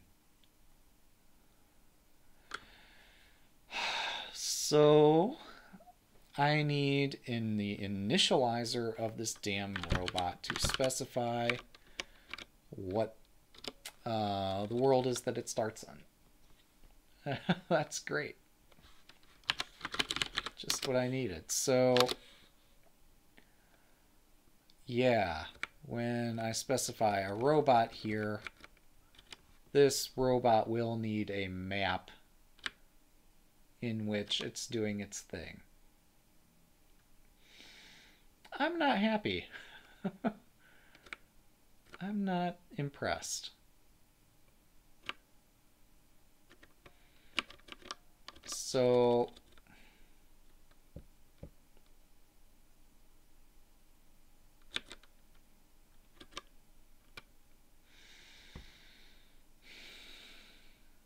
I get that you want to have programs that can do dynamic things, but I've just lost the first half of my output. I've lost the 2226. And I didn't have that under test. And further, the examples they give don't test this. I still want to have a test for it.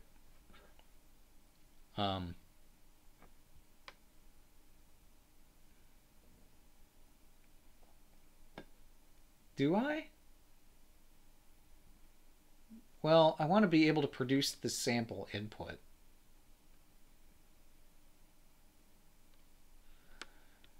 So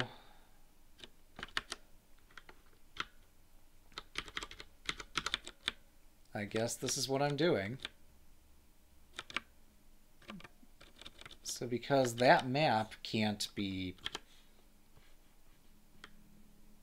This is crazy. I guess we're going to start with an initial basis here.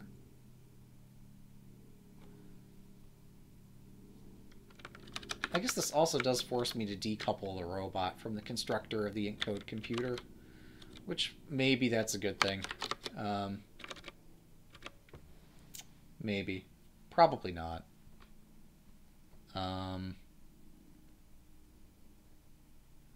But now I'm going to have to define 2 computers or something. Now wait, when I'm saying program to buffer, okay, yeah, no, that's fine. Val robot is equal to robot with map, with an empty map. Actually, yeah. I can specify here what robot I want to execute.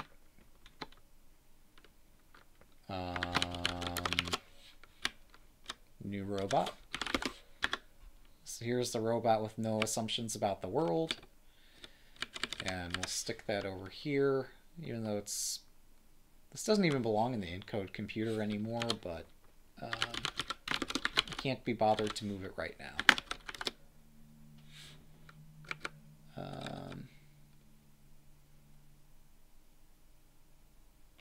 Unspecified map. You're right. So having a default map might not be a bad thing.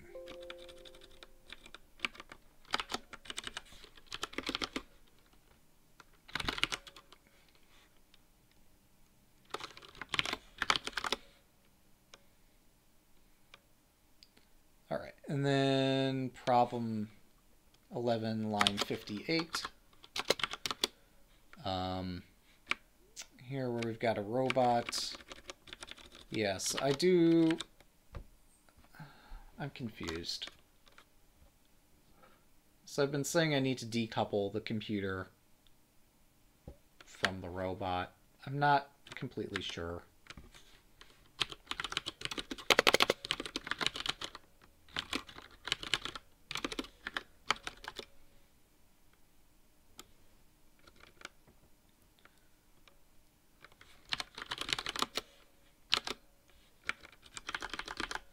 Decoupling is really not proving as beneficial as I expected it to be. Wait, hang on. So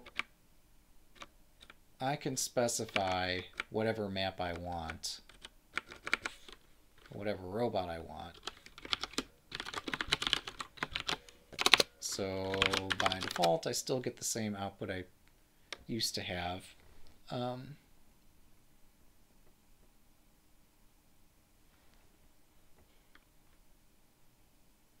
Not found type robot.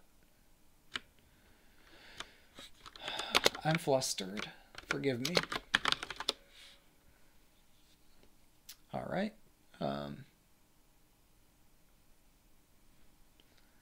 Unspecified parameter memory.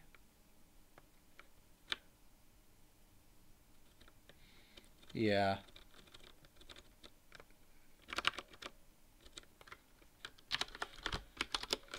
So over here, we don't need to execute a new robot. The robot is bolted to the computer in a way that I can retrieve both conveniently.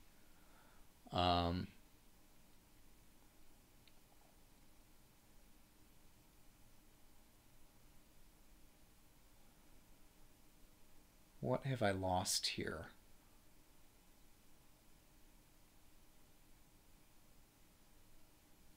Not enough arguments for constructor with a robot and a memory and a base. This is in the class itself at line 92, right where I'm at.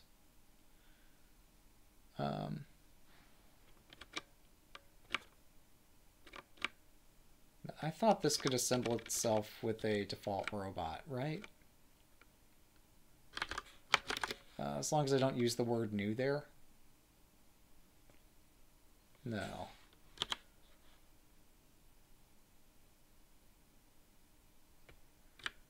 Type robot. Yeah, I don't know. We'll stick this last again, see if we can get stuff compiling, and then worry about what's the better way to format it.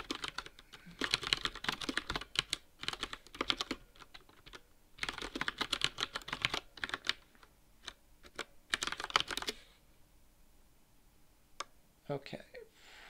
Robot.type does not take parameters. Okay, so this compiles again. Everything is sane as it once was.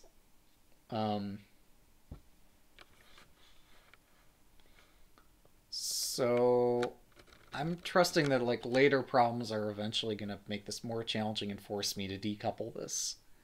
But right now they're coupled because that way I don't have to manage two objects at the same time. Have one manage the other.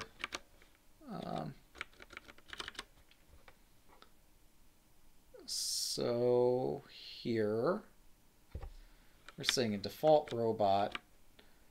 Okay, so I'm specifying that I can have a default map, but I can also override the map if I so choose. So if I want to have a robot with a more interesting map, I can still do that.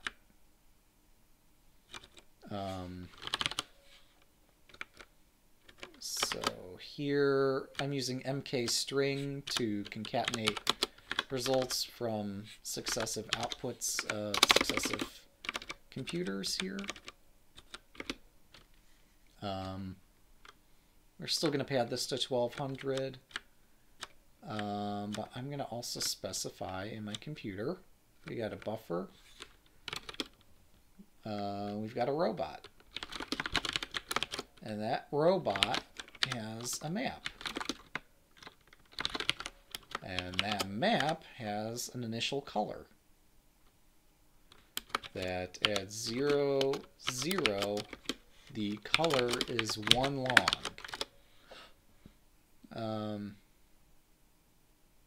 Alright, so this expected attributes to be in sequence. What's our other attribute? Base is 0. We'll put a 0 in here.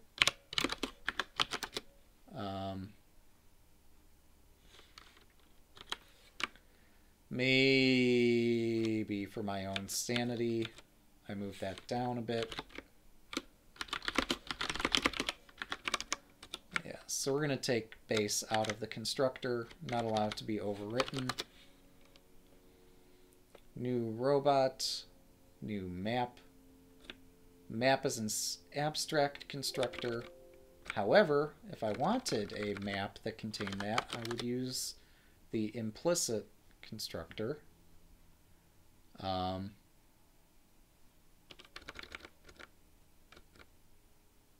Excuse me. Okay, what's the deal now? Required int.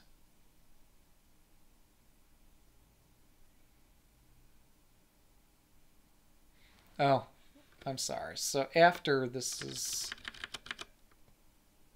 my computer with my special new robot has executed, it's going to cover some number of spaces and do something.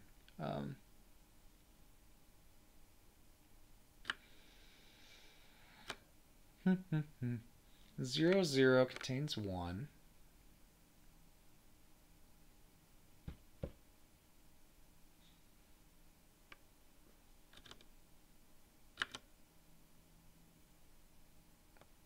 I'm confused. So I can say val map is equal to map of 0, 0 with 1 L, right? That compiles? So if I were to pass that map in here, would that be okay?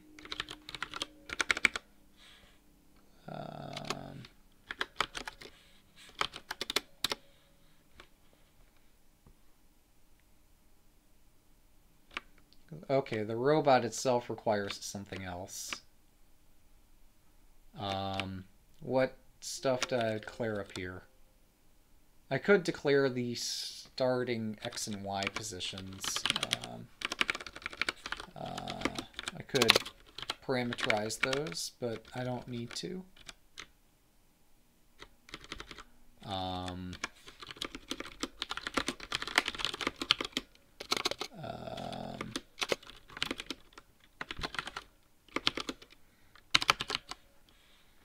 Huh. Incidentally, like, I could give these data types. In general, I haven't been doing that because it hasn't helped my analysis of the code much. But I suppose it could be beneficial. Yeah, our own program counter. Not that we needed it. So now what?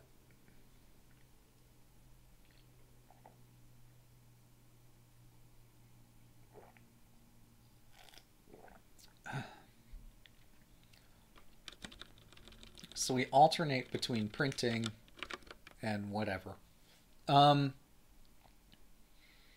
Interesting. So, yeah, I need some binary way of knowing whether or not the next instruction is a paint or a step. And yeah, that's unfortunately all I get here.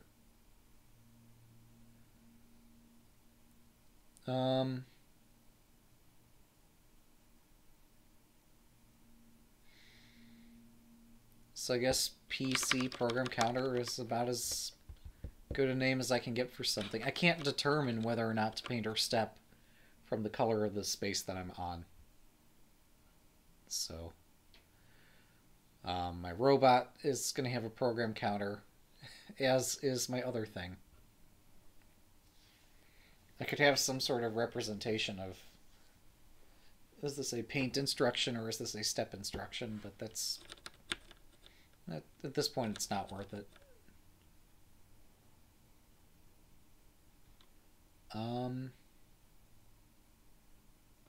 That's as good as that gets.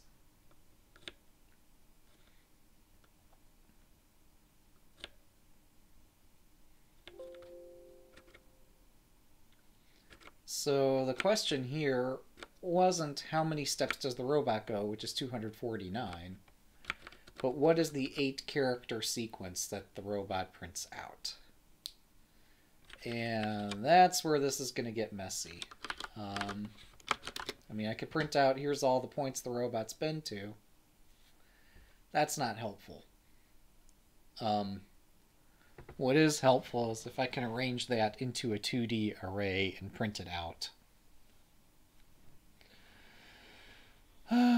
So, how do I do that?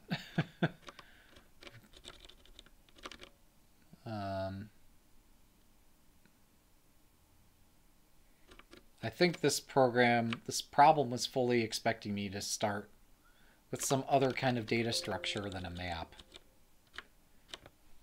And so from that end, I've kind of shot myself in the foot. I've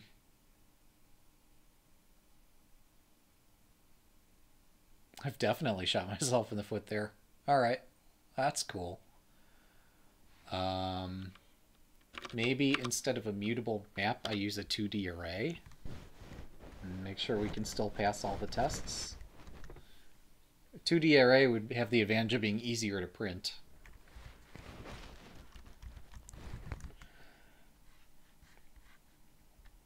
And our robot's not going to go like an infinite number of spaces.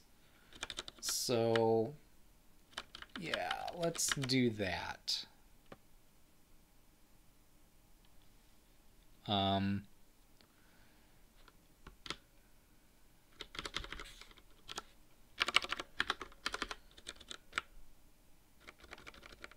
Oh, but then we can't know how many spaces our robot's been to. That's kind of a problem. Okay. So yeah, we need to keep track of both. Well, that sucks. Oh god, that sucks. Well. Well.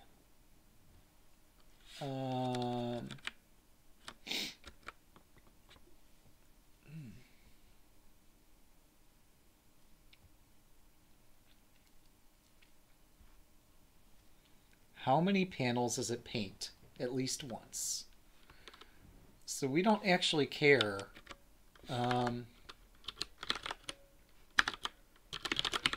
Yeah, we don't, this isn't a program counter, this is just a counter.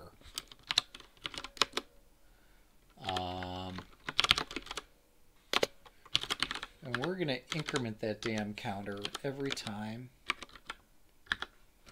And if that's equal to 1, we're going to paint. Otherwise, we're not going to paint. Alright, kaboom. Integer literal found. Well, that's lovely.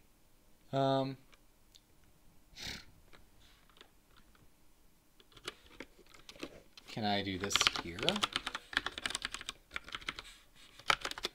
Is that fine?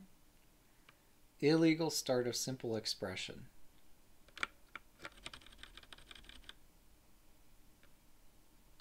Okay, what gives? Like, this was okay until I did that, right? Oh, it's because... I'm not even sure why. If I do this, is that a problem? Whatever. Alright, fine. Fine, we'll keep the program flow the same. We'll just increment the countdown there, and it'll be okay. 788. Let's switch this back. Alright. So to get the answer to the first question, we don't actually need the size of the map. We just need count over 2. And that's also 2226. No, it's not the same. Okay. It's still not a program counter, but point taken. So what can I do now? I can just find a way to print that out.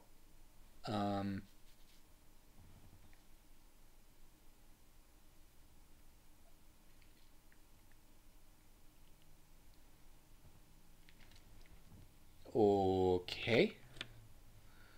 I guess we're going to define a print function and figure a way to get the crap out of the crap.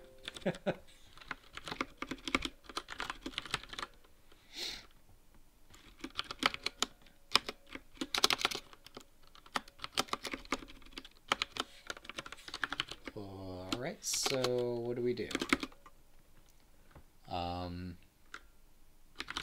Val array of type val array is equal to array dot of dim. I don't know. There, that'll be big enough. Oh wait, 8 capital letters. I don't know. Let's say 1 by 1.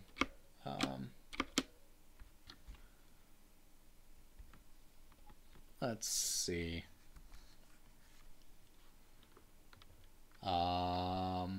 Map dot for each. I forget how to do this. It's gonna be great.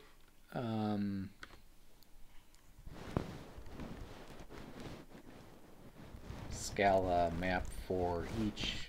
We're gonna do something.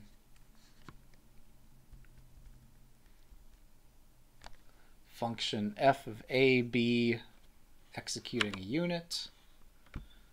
Oh, right.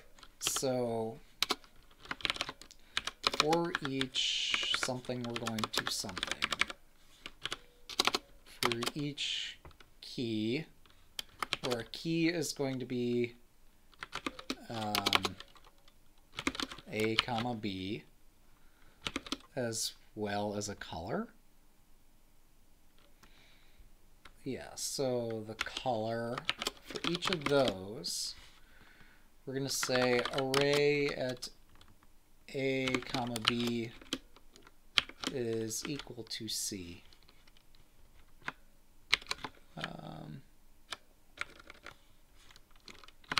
Am I doing that right? Wait, I'm doing several things wrong there. Let's try that again. For each a comma b comma c tuple. No. Yeah? Yeah, no, I think that's right. No, the key has got 2 aspects to it. For each, we want array at key dot 1 dot 1. No, this is taking us 2 parameters. For each point comma color, array at point is equal to color. There we go. We've written a valid, something that compiles. For not found value C, C is going to be an int. P is going to be an int, comma int. And this is ridiculous. This is Scala I'm looking at in my example, right? Oh, I'm sorry, this needs a function. So we have to denote our inline function with curly braces. Not found. Value P.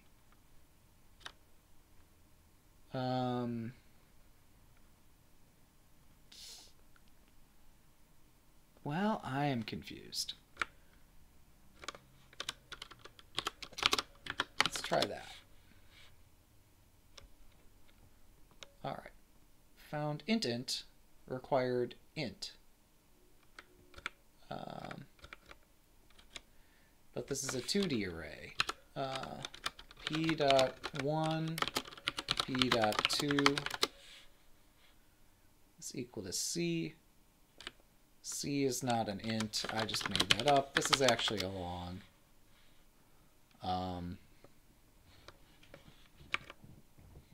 Wait.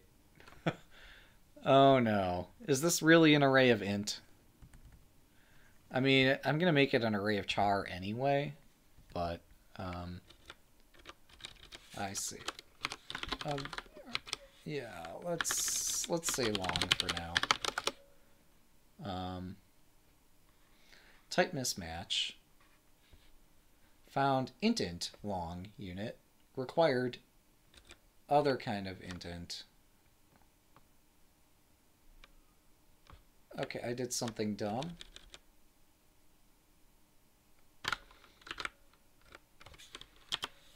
I'm missing even more parentheses.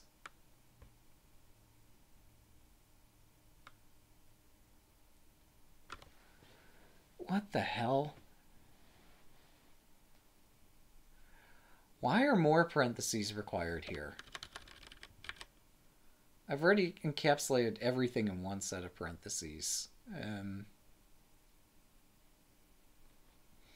That makes no sense whatsoever.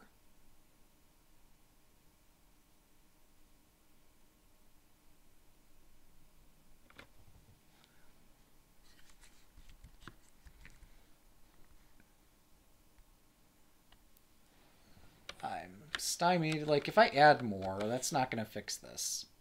We do recognize that, right? Maybe my mistake was using for each on this type. And not doing an RTFM. Scala map. Scala collection map. Or Scala. So there's a get. There is a for each here, but surely there's a better way.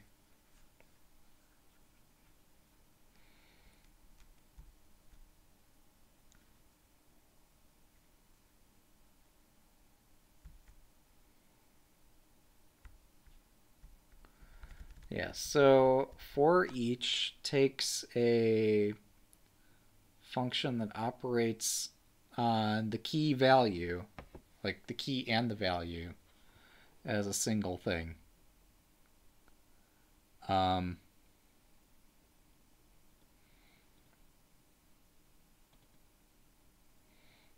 F for each element for its side effects. Note, U parameter is required. Oh my god.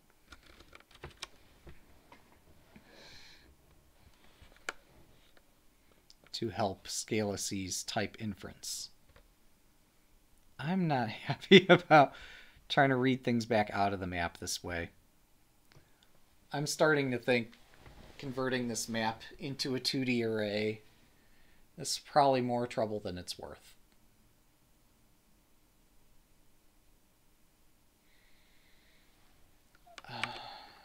Yeah. No, we're going to try the other solution. So here we've got a map, but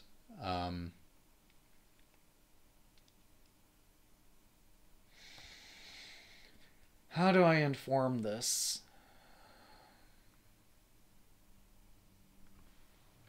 Our map's actually going to be an array of... Okay, so the other stuff I did here. Our path is going to be this map. No, no, no. I'm not happy with that either. Our map is going to be an array of dimension 2.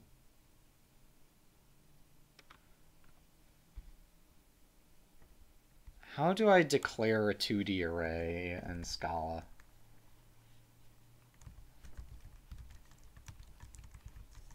What's the type of a multi-dimensional array? It's an array of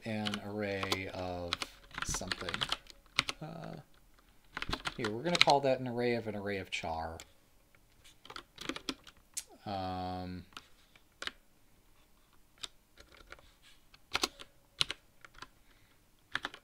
But also we require a path, which is still going to be a mutable thing, but it doesn't need to be a map anymore.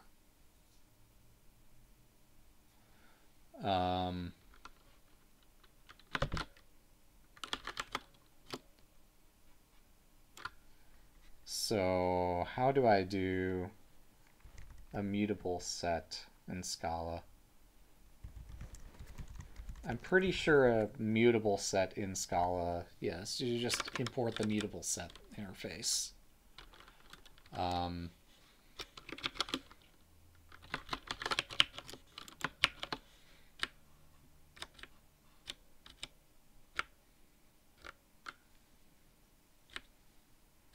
right, and this here will say what?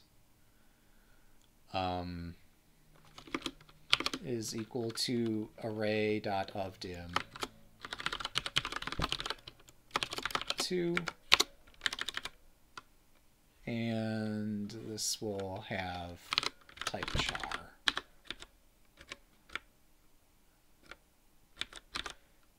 And we still need the end of the initializer.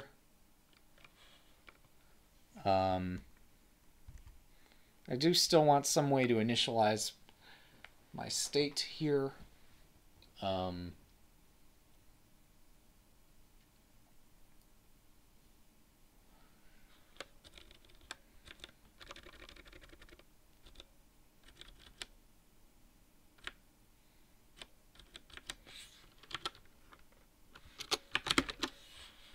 So 1, 1 will not be sufficient. We'll get there when we get there. But the first color we want encoded into this.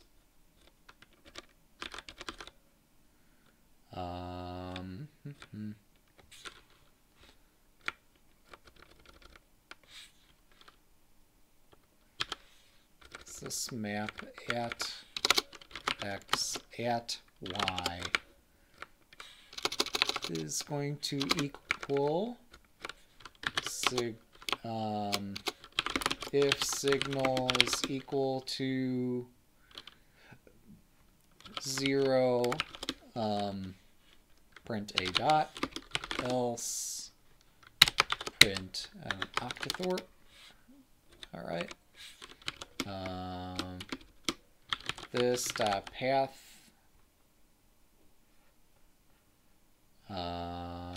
dot put x comma y. Didn't really specify the data type of this set, but this is going to be a set collecting type int.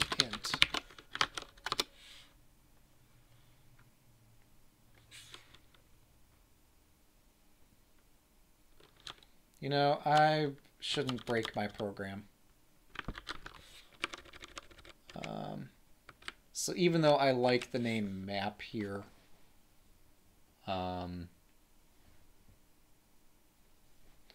sorry I keep going back and forth here.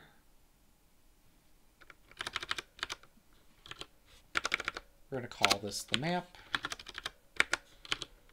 We're going to introduce a thing called the ship.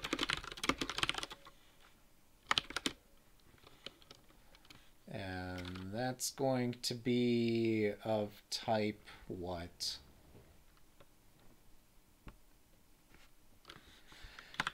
Array of something.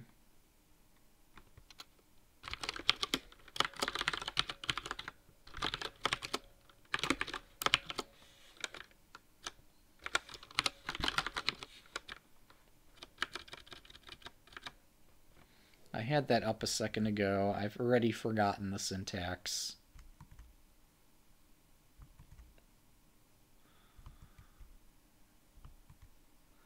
My goodness, I've had like 35 tabs open here. And I still can't find the one for the 2D array.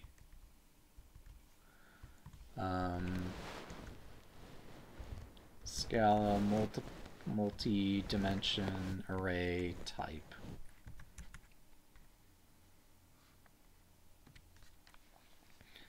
So yeah, we know we can create them. Oh, it's an array of a value.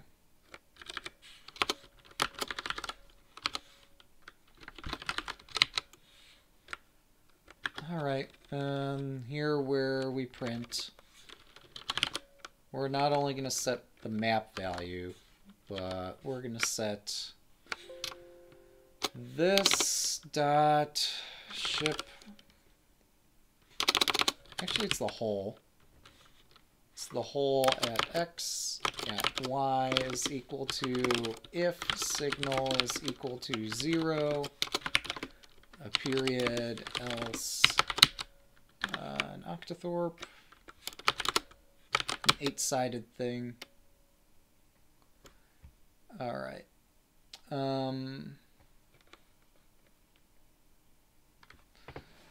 All right, so where's my arrow problem? Oh, right here, this print thing. All right. Value whole is not a member because I called it a ship in one case and I called it a whole in the other.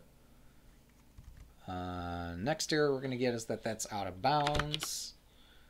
And for that to be fixed, we'll have to start at a different point. It's just amazing how this all builds on itself. But if they told me I would have to start at a different location, I would have started somewhere else. All right, so we're going to start at 100, 100.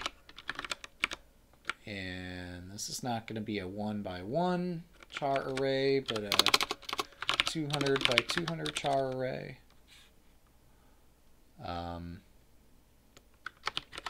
And down here, where we're saying we're going to start somewhere else. I'm going to start at 100, 100. And really, that should be a parameter and not something hard-coded. So let's go fix that.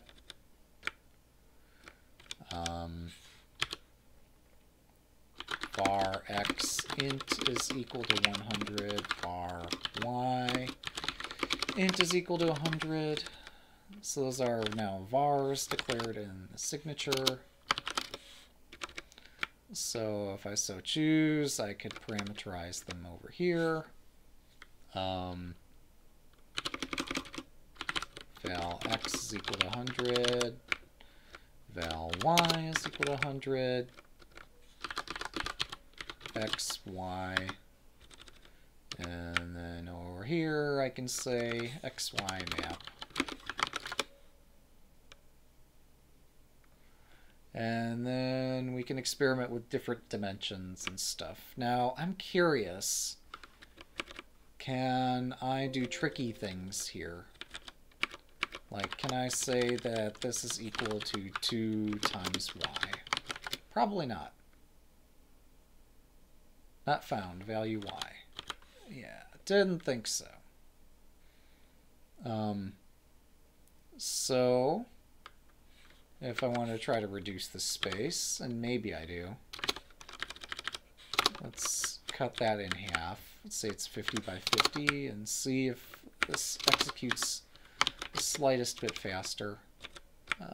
Just because I'm going to be executing this tons of times, not just for this, but my environment runs all the tests and runs all the programs on a pretty regular basis. I'd like for them to be somewhat expedient. So we got also, we're going to get some ginormous output. Let's take a glance at it. So we've got a map, but separately we've got a hole. And that hole has some kind of image embedded on it.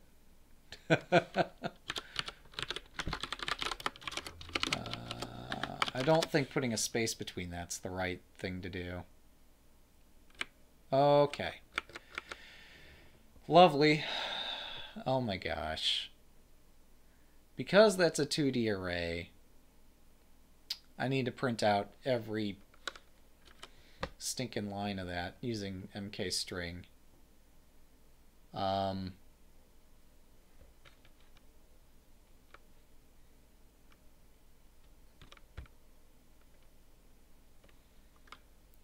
I had to do an array of char. I was not thinking.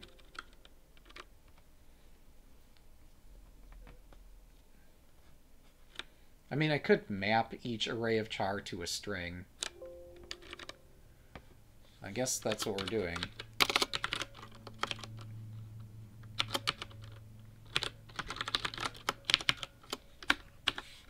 And then we'll make string here, like that.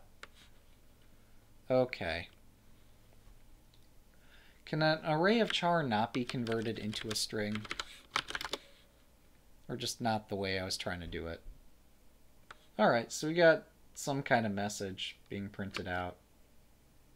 It kind of overflowed here, but that's the idea. So what's our message? F. My God. Just had to print that way.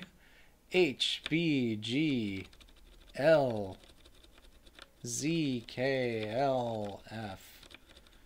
Yuck. I don't care for that. Could I get my robot pointed in a different direction to start printing? Just for my own sanity.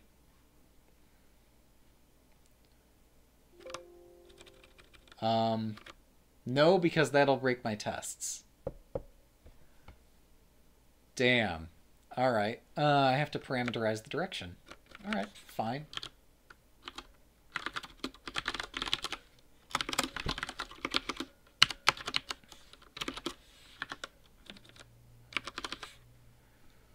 This still compiles. No, it doesn't. Alright.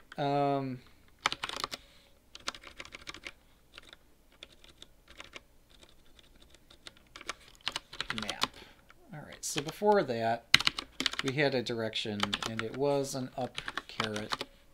And there's still a direction, it's still an up caret.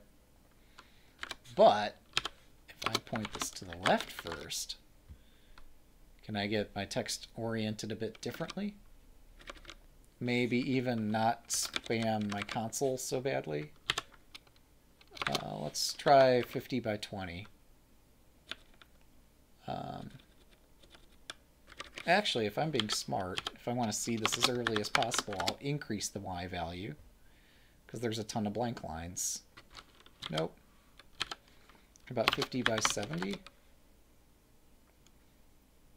No. Wow. Okay, this is strict. Does that still print? Have I busted it? Alright.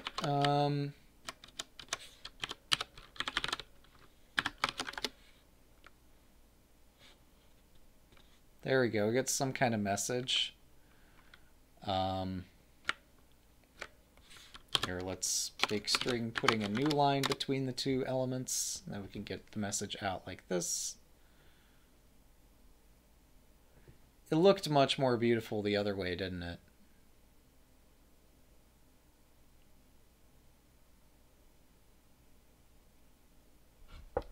All right.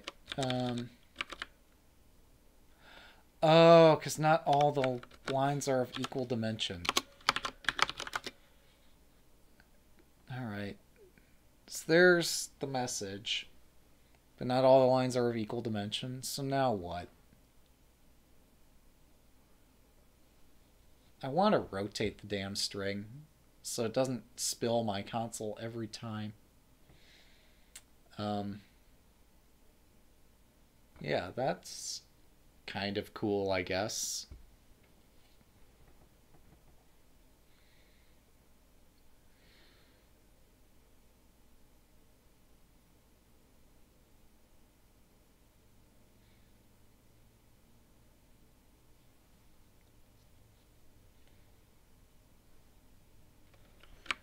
Wait, can I fill a default value into every cell here?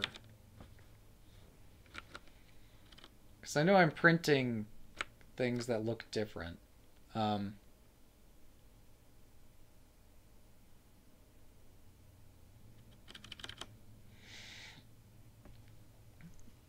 let's see. 2D array of char.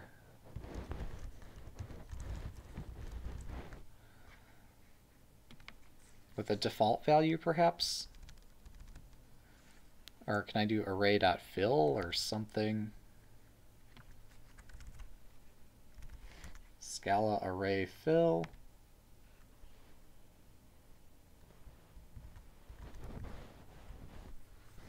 Oh. Returns a 5-dimensional, 4-dimensional, 3-dimensional, 2-dimensional array that contains the result of some element computation a number of times. That seems less convenient than, like, I don't want to have to do a computation to fill the array.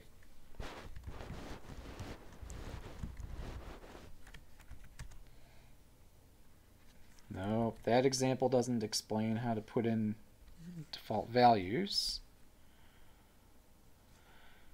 Of dim.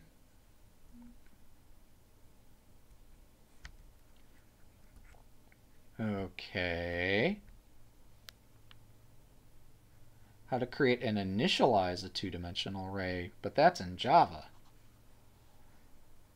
Alright, well this sucks. I guess we're using fill, even though that's ugly. I could do a replace on this output. That just seems wasteful, but I mean, what else can I do here, right?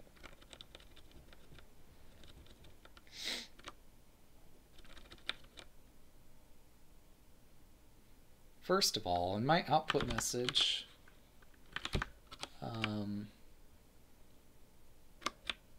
yeah, the first letter is an H. H, everything just aligns. I could just rely on that little knowledge and not have to worry about alignment. But let's try to keep with the spirit of this and do something more challenging than we need to do. So array of dim 100 100 was way too much.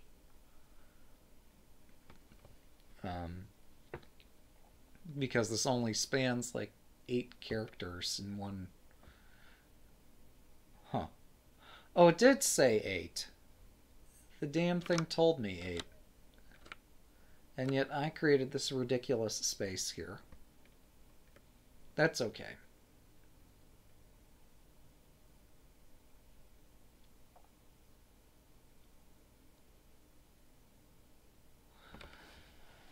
Alright. So now...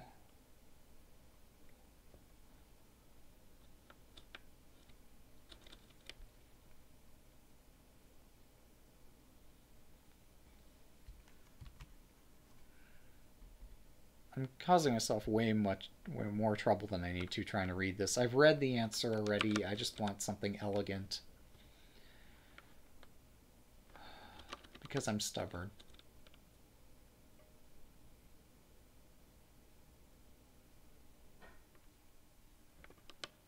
And I'll worry about performance later.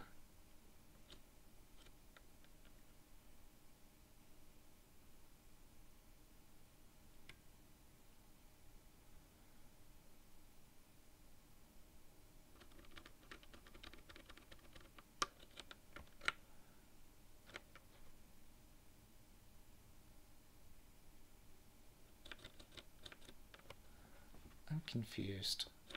Why am I always confused?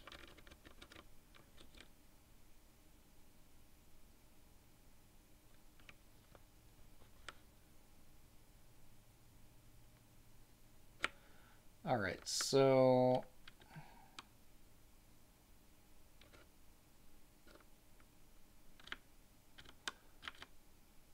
making this, oh, I'm sorry. Yeah, no, I might need the 100 by 100 array anyway for different reasons. Because the first time the program just wanders off, the robot wanders off in some weird direction.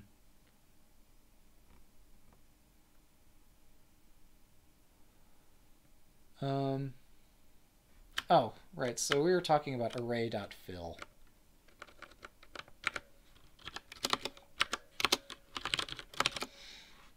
And this is going to fill using something.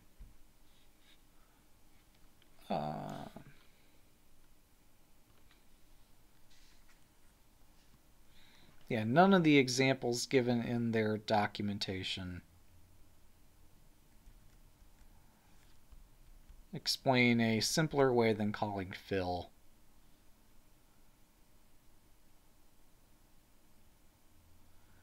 Implicit arg0 to class tag t. Wait, does that mean I can just do like fill 100 by 100 with just a dot?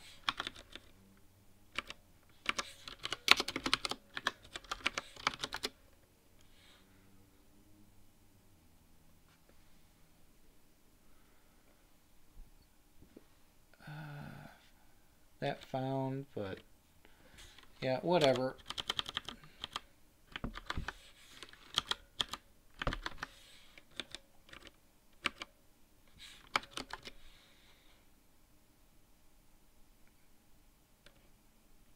So here is my earlier attempt, and this just didn't line things up right because there's dots in some of the lines and not others.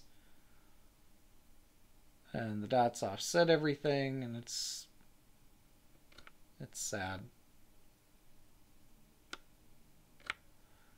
Now if I strip out the trim,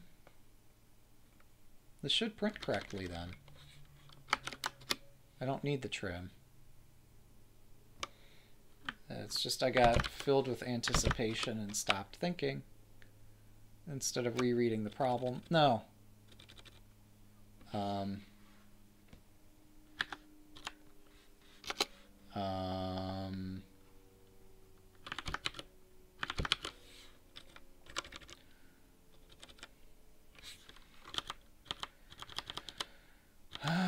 Well, I guess I'm stuck with an inelegant solution.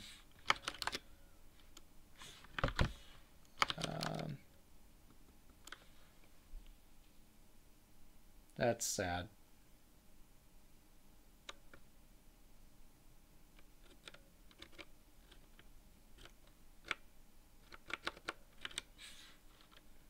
Could I make this point left and still print out the same thing? No, I can't because things don't format correctly.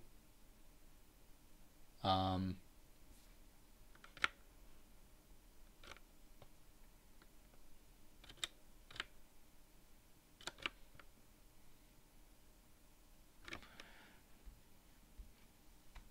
there's an ofdim function. There's a fill function.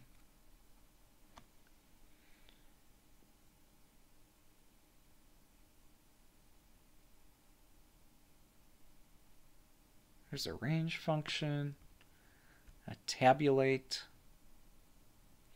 returns a 2D array containing values of a given function over ranges of integer values starting from 0. Tabulate would actually produce what I want. It's ugly as hell, but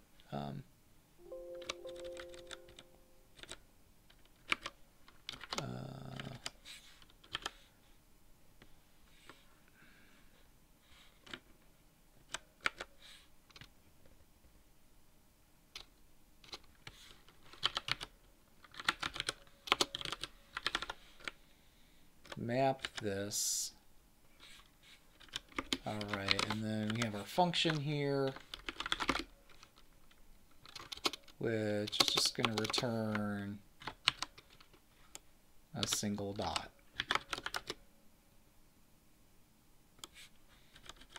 And apparently we need to actually specify this as a function. And that's apparently not enough of a function specification. Why not? I don't know. That looks like a function to me. Missing parameter type. So you're telling me you can't do a implicit parameter type deduction here.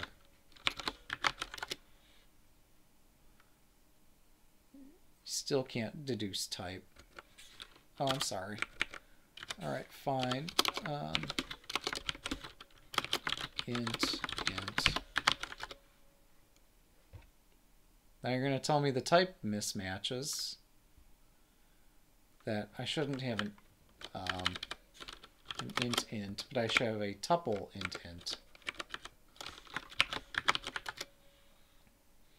And then you're going to tell me that type mismatches because this should not have been a tuple. This should just have been 2 ints.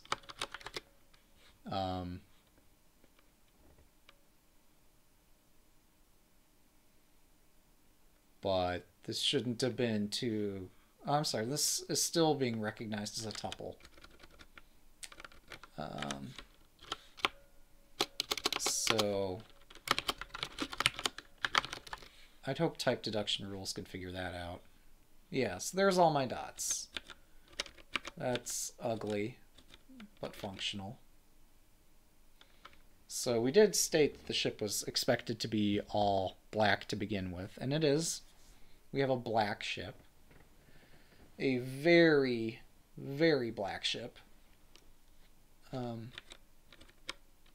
If we so cared, we could start coloring it, but so now that we've got all the dots there,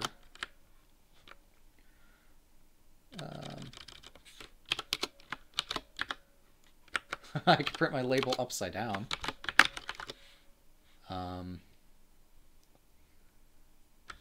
Now note, this hasn't done much for my output here. We're still, in fact, we're generating more output, but at least now it all lines up. So now the hunt can begin for the correct X and Y values and the map to provide. So here,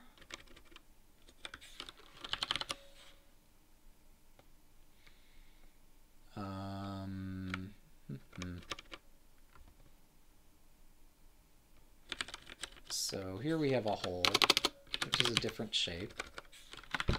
Array.of_dim 110.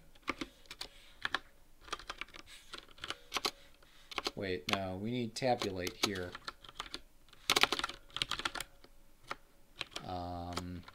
For dimensions 110. Now let's start with something simple. 100 and 100. Now these X and Y are only used for my stuff here. This should be okay. And then we need to deduce for A, comma B. Whatever types those are, this needs to return a dot. All right, so we're out of bounds almost certainly. Let's start in the center of a slightly larger hole. We're still out of bounds because I'm not passing in my hole as a parameter the way I thought it was. So we have a map and we have a hole to paint, and let's actually paint it this time. Not null. We've used that too many times too, but all right. Not found value hole. That's because I twice declared this as a null instead of a hole. Let's try with an H. Maybe that'll work better. What have I done wrong this time? Index out of bounds 20. All right.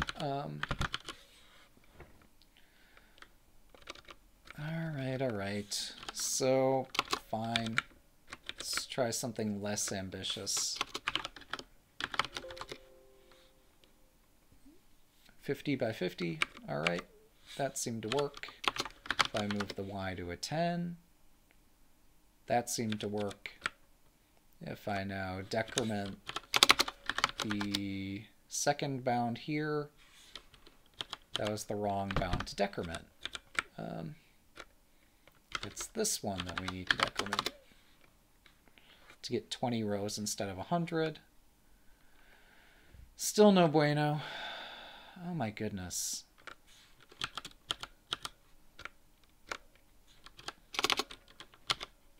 Can we change this to 80 by 80? Does that explode? All right. Can we change this to 80 by 40? No. 80 by 60? All right, so for whatever reason, I've got a number of rows and a number of columns. And I'm not using X and Y in a consistent manner at all. And it's driving me bananas.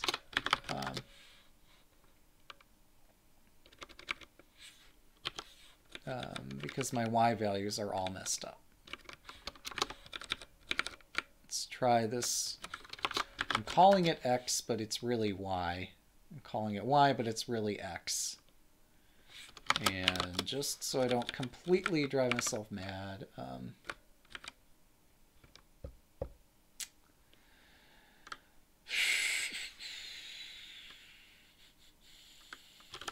we're going to call that R and C.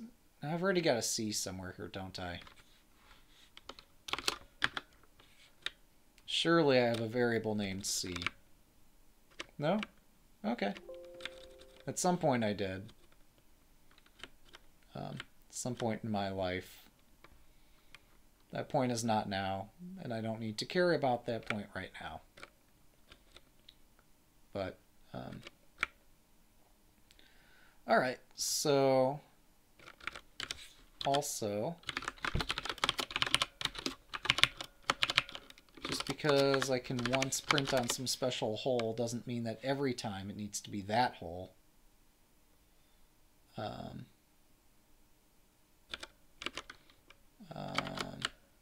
So the data type here is char xy. Oh, I freaked out because oh man.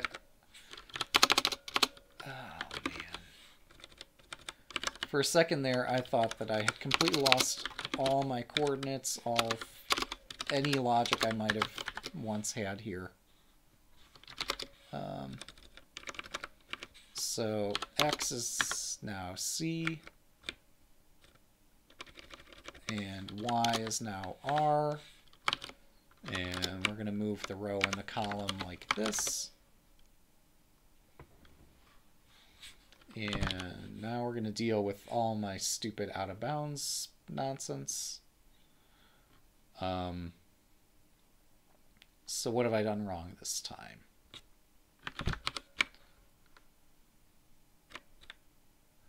Array index out of bounds exception 20.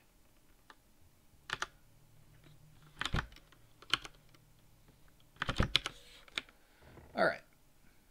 So I've changed my coordinate system.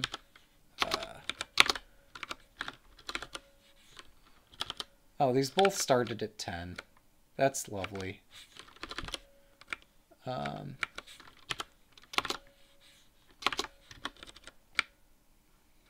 right, so tabulate 20 rows, 60 characters apiece.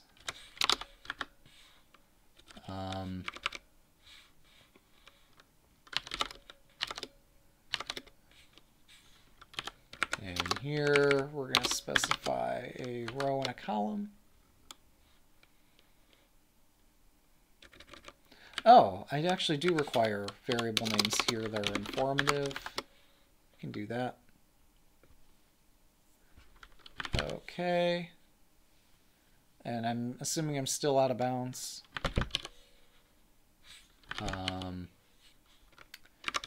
The simplest solution is just double everything until it starts working and then work my way backwards. So that's what we're going to do.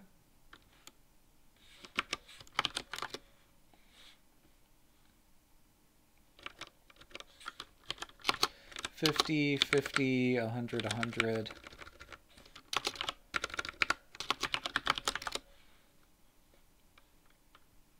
All right. 80, 80, 40, 40. See where this breaks first. Okay, that didn't help too much. Hang on. I'm guessing columns are where this broke first.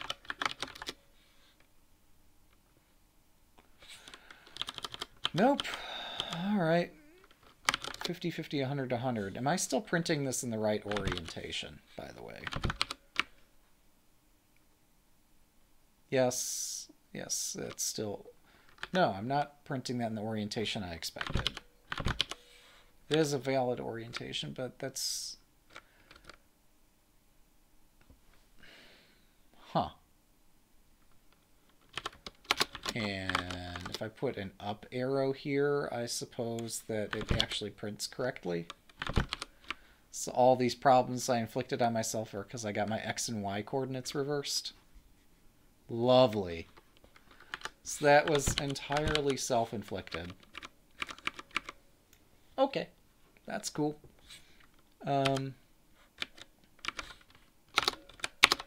Let's reduce each of these.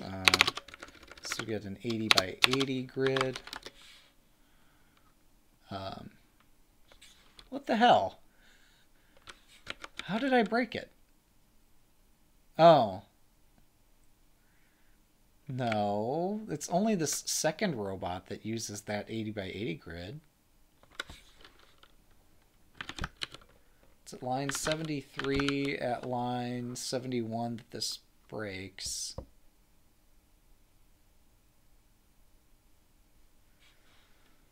I'm so confused. This prints, right? And if I reduce my column count, oh sorry, if I reduce my row count, let's just reduce my initial position R-wise to 20. Can I do that down to 20? Will that still work? Because the problem says that this is going to print out an 8-character high message. So I would hope that like it doesn't need my entire screen here just to print an 8-character high message.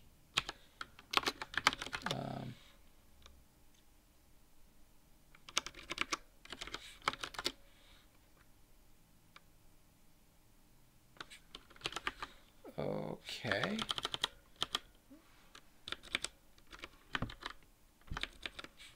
$10 by 20 didn't work. Oh, 10 by 20 does work.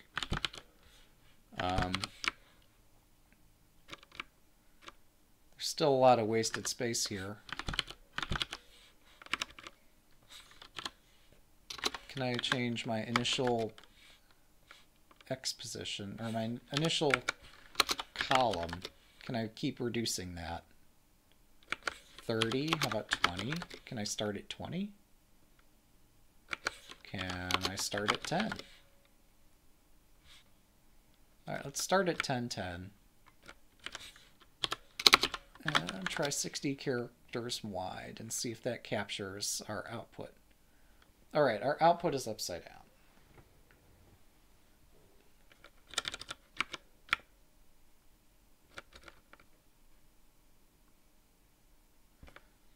So, as much as I said I had already solved this, that's kind of a cop-out to say I'd actually solved it.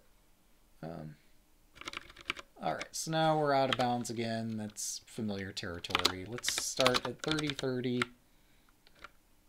with a 60 by 60 grid. Does that give us enough space? Nope.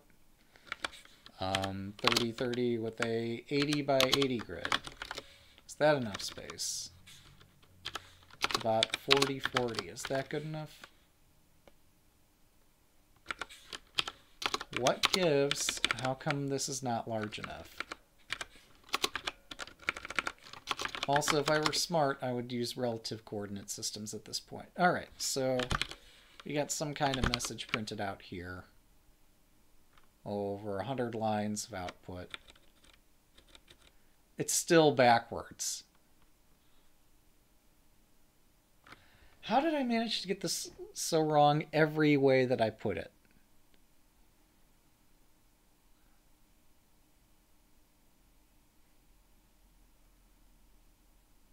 I don't get it.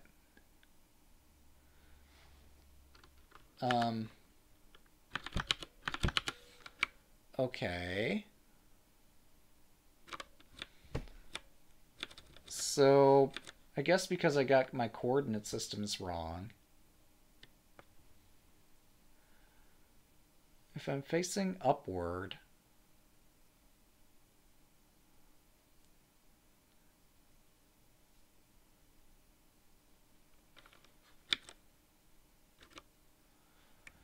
my row and my column.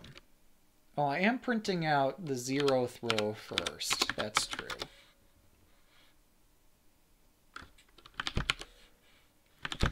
Alright, but now I've got this like rotated completely incorrectly. Yeah.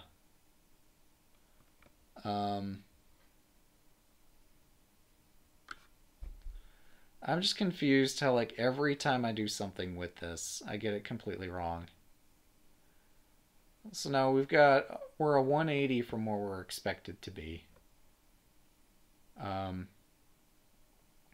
that's correctable by having a different initial orientation.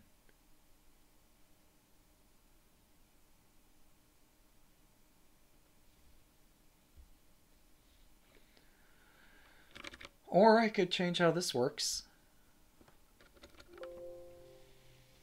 I could change +1 to be -1, -1 to be +1, and nobody would be the wiser.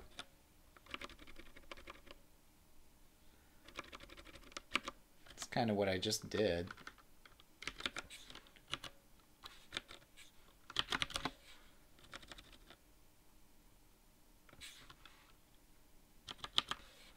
No.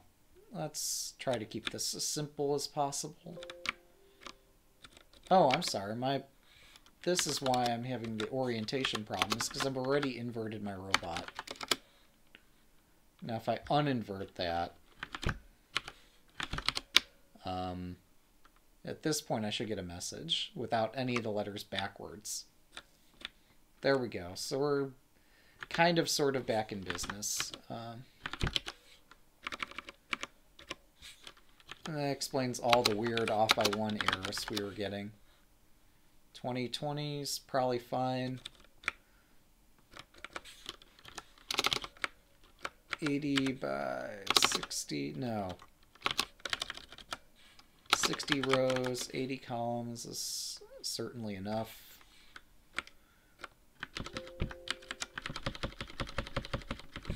The 70 columns enough?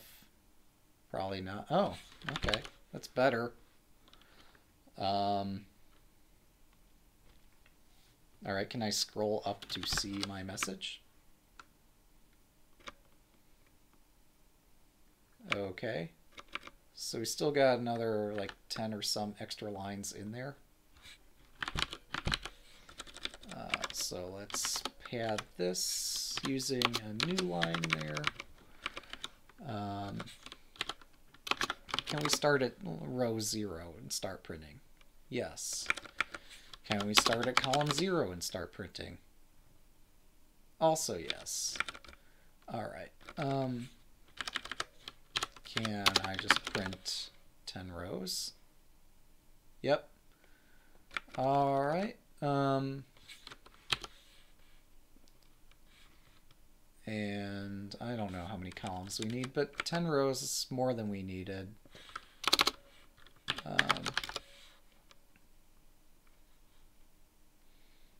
That's beautiful. Over here. I'm just curious, if I put this back to being spaces, does that... Okay. So this still does look a bit special. All the special characters are at the end of the message.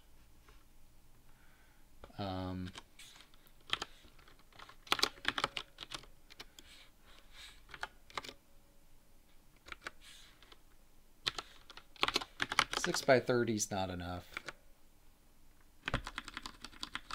6 by 36. 6 by 40. 6 by 44. 6 by 43.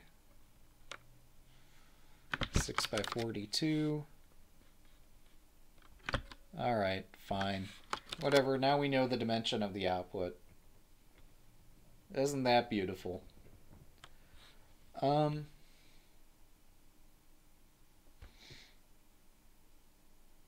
there's our beautiful-ish logo. I don't really care for all the extra padding in there, but who am I to be a critic? To improve performance, I could actually trim the output here. So here we make string, and before dumping it, let's strip out all the trailing characters. And that's what got me. There we go. So a nice, beautiful ship hull. This ridiculous looking logo on it. And hopefully by this point we've changed the we figured out what the identifier is. And the 2226 is still correct. Oh, I still need to verify that my tests run, because almost certainly those have been broken by all the stuff I've introduced. So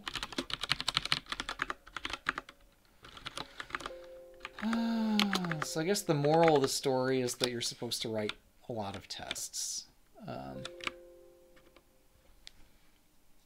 Should start on a white tile and paint 6 tiles. Oh, start on a white tile is optional and not part of the test.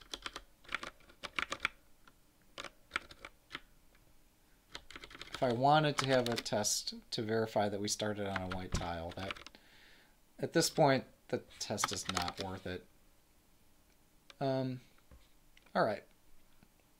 Cool. Not really, but we'll say it is. Yeah, so run. We're going to take that message, HBGLZKLF, and submit that, and post our answer to Mastodon. Not really, but all right.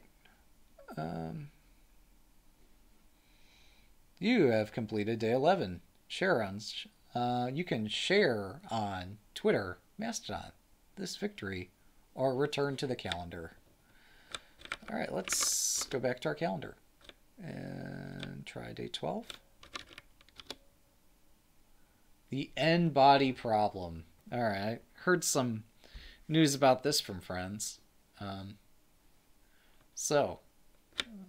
Let's see how this, if I go down, yeah, let's read this out. But also, whoops, didn't mean to shut that down. The space near Jupiter is not a very safe place. You also need to be careful of a big, distracting red dot, extreme radiation, and a whole lot of moons swirling around. You decide to start by tracking the 4 largest moons, Io, Europa, Ganymede, and Callisto. After a brief scan, you calculate the position of each moon, your puzzle input. You just need to simulate their motion so you can avoid them. Each moon has a 3-dimensional position and a 3-dimensional velocity. The portion of each moon, the position of each moon is given in your scan. The x, y, and z velocity of each moon starts at 0. Simulate the motion of the moons in time steps. Within each time step, first update the velocity of every moon by applying gravity. Then, once all moons' velocities have been updated, update the position of every moon by applying velocity. Time progresses by 1 step once all of the positions are updated. To apply gravity, consider every pair of moons. On each axis, x, y, and z, the velocity of each moon changes by exactly +1 or -1 to pull the moons together. For example, if Ganymede has an x position of 3 and Callisto has an x position of 5, then Ganymede's x velocity changes by +1 because 5 is greater than 3, and Callisto's velocity x changes by -1 because 3 is less than 5. However, if the positions on a given axis are the same, the velocity on that axis does not change for that pair of moons. Once all gravity has been applied, apply velocity. Simply add the velocity of each moon to its own position. For example, if Europa has a position of x equals 1, y equals 2, z equals 3, and a velocity of x minus 2, y 0, z 3, then its new position would be this. This process does not modify the velocity of any moon. For example, suppose your scan reveals the following positions. Simulating the motion of these moons would produce the following after these steps. Then it might help to calculate the total energy in the system. The total energy for a single moon is its potential energy multiplied by the kinetic energy. A moon's potential energy is the sum of the absolute values of its x, y, and z coordinate positions, or position coordinates. A moon's kinetic energy is the sum of the absolute value of its velocity coordinates. Below, each line shows the calculations for a moon's potential energy, kinetic energy, and total energy. In the above example, adding together the total energy for all moons after 10 steps produces the total energy in the system, 179. Here's a second example. For 10 steps, this is what gets simulated. Total energy. What is the total energy in the system after simulating the moons given in your scan for 1,000 steps?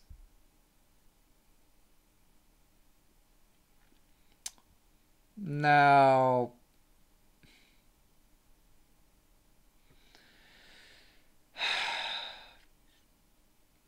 that's interesting. So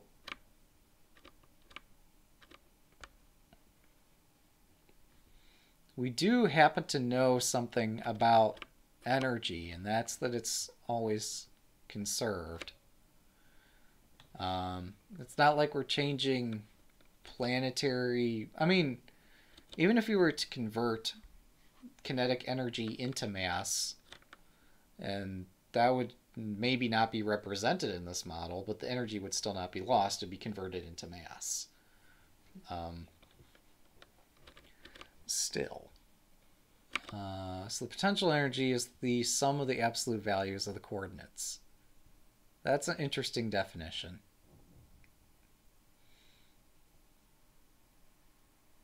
Yeah, I'm not sure. I mean, this definition probably doesn't match real world physics, um, but that's okay. So yeah, you want to simulate this particular model, and you have a ton of input to work with.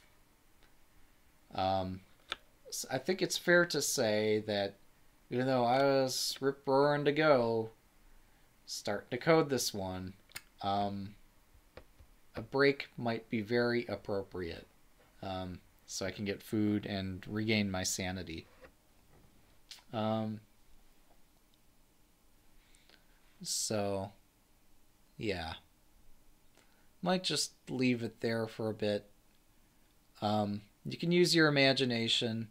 The other part of this, I'm not sure how I'm going to download that English description and convert it into a test file.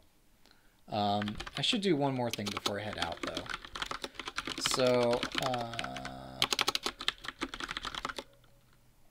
So I did produce some new files here. Oh, I don't remember changing main Scala problem spec 10.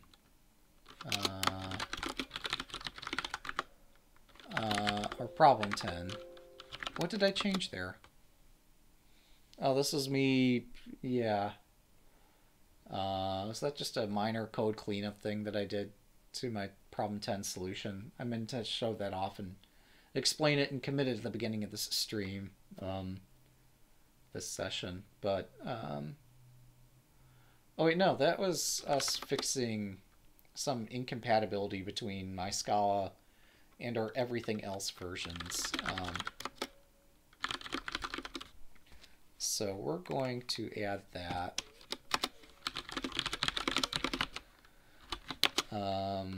Use signum instead of sign. Add this. Get log will show my previous commit messages. So this time we're solving day 11. Status shows the files to be committed. Commit with message, we're solving day 11. And we push that to the cloud, and day 11 is solved. We're going to come back a bit later for day 12, once I've had some food, and maybe even a little time to think about this strange version of physics. So conservation of energy, the little shortcut I wanted to write, won't work here. The reason it won't work is because each planet has a different mass, and the interaction between, or each moon has a different mass, and the interaction between the moons does something with energy that's not real world stuff. So, I am curious, and this is something else I will have to think about, and really I should be writing the tests first and then thinking. But what has my curiosity is, oh, here it is. Yeah, multiple velocity adjustments based on the position of other moons. So the outermost moon is going to get pulled the most toward the axis. And if you have moons on parallel axes, or adjacent axes, I'm sorry, if the moons, if you have a whole bunch of moons on 4 and one moon on 5, they're going to switch locations. So there's going to be some weird oscillation stuff going on. But I find it strange. Like, you think that this particular model would produce a convergence, and maybe it does. We'll find out. there is a phenomenon called syzygy, which has to do with multiple moons moving around each other and the whole system being chaotic and unpredictable.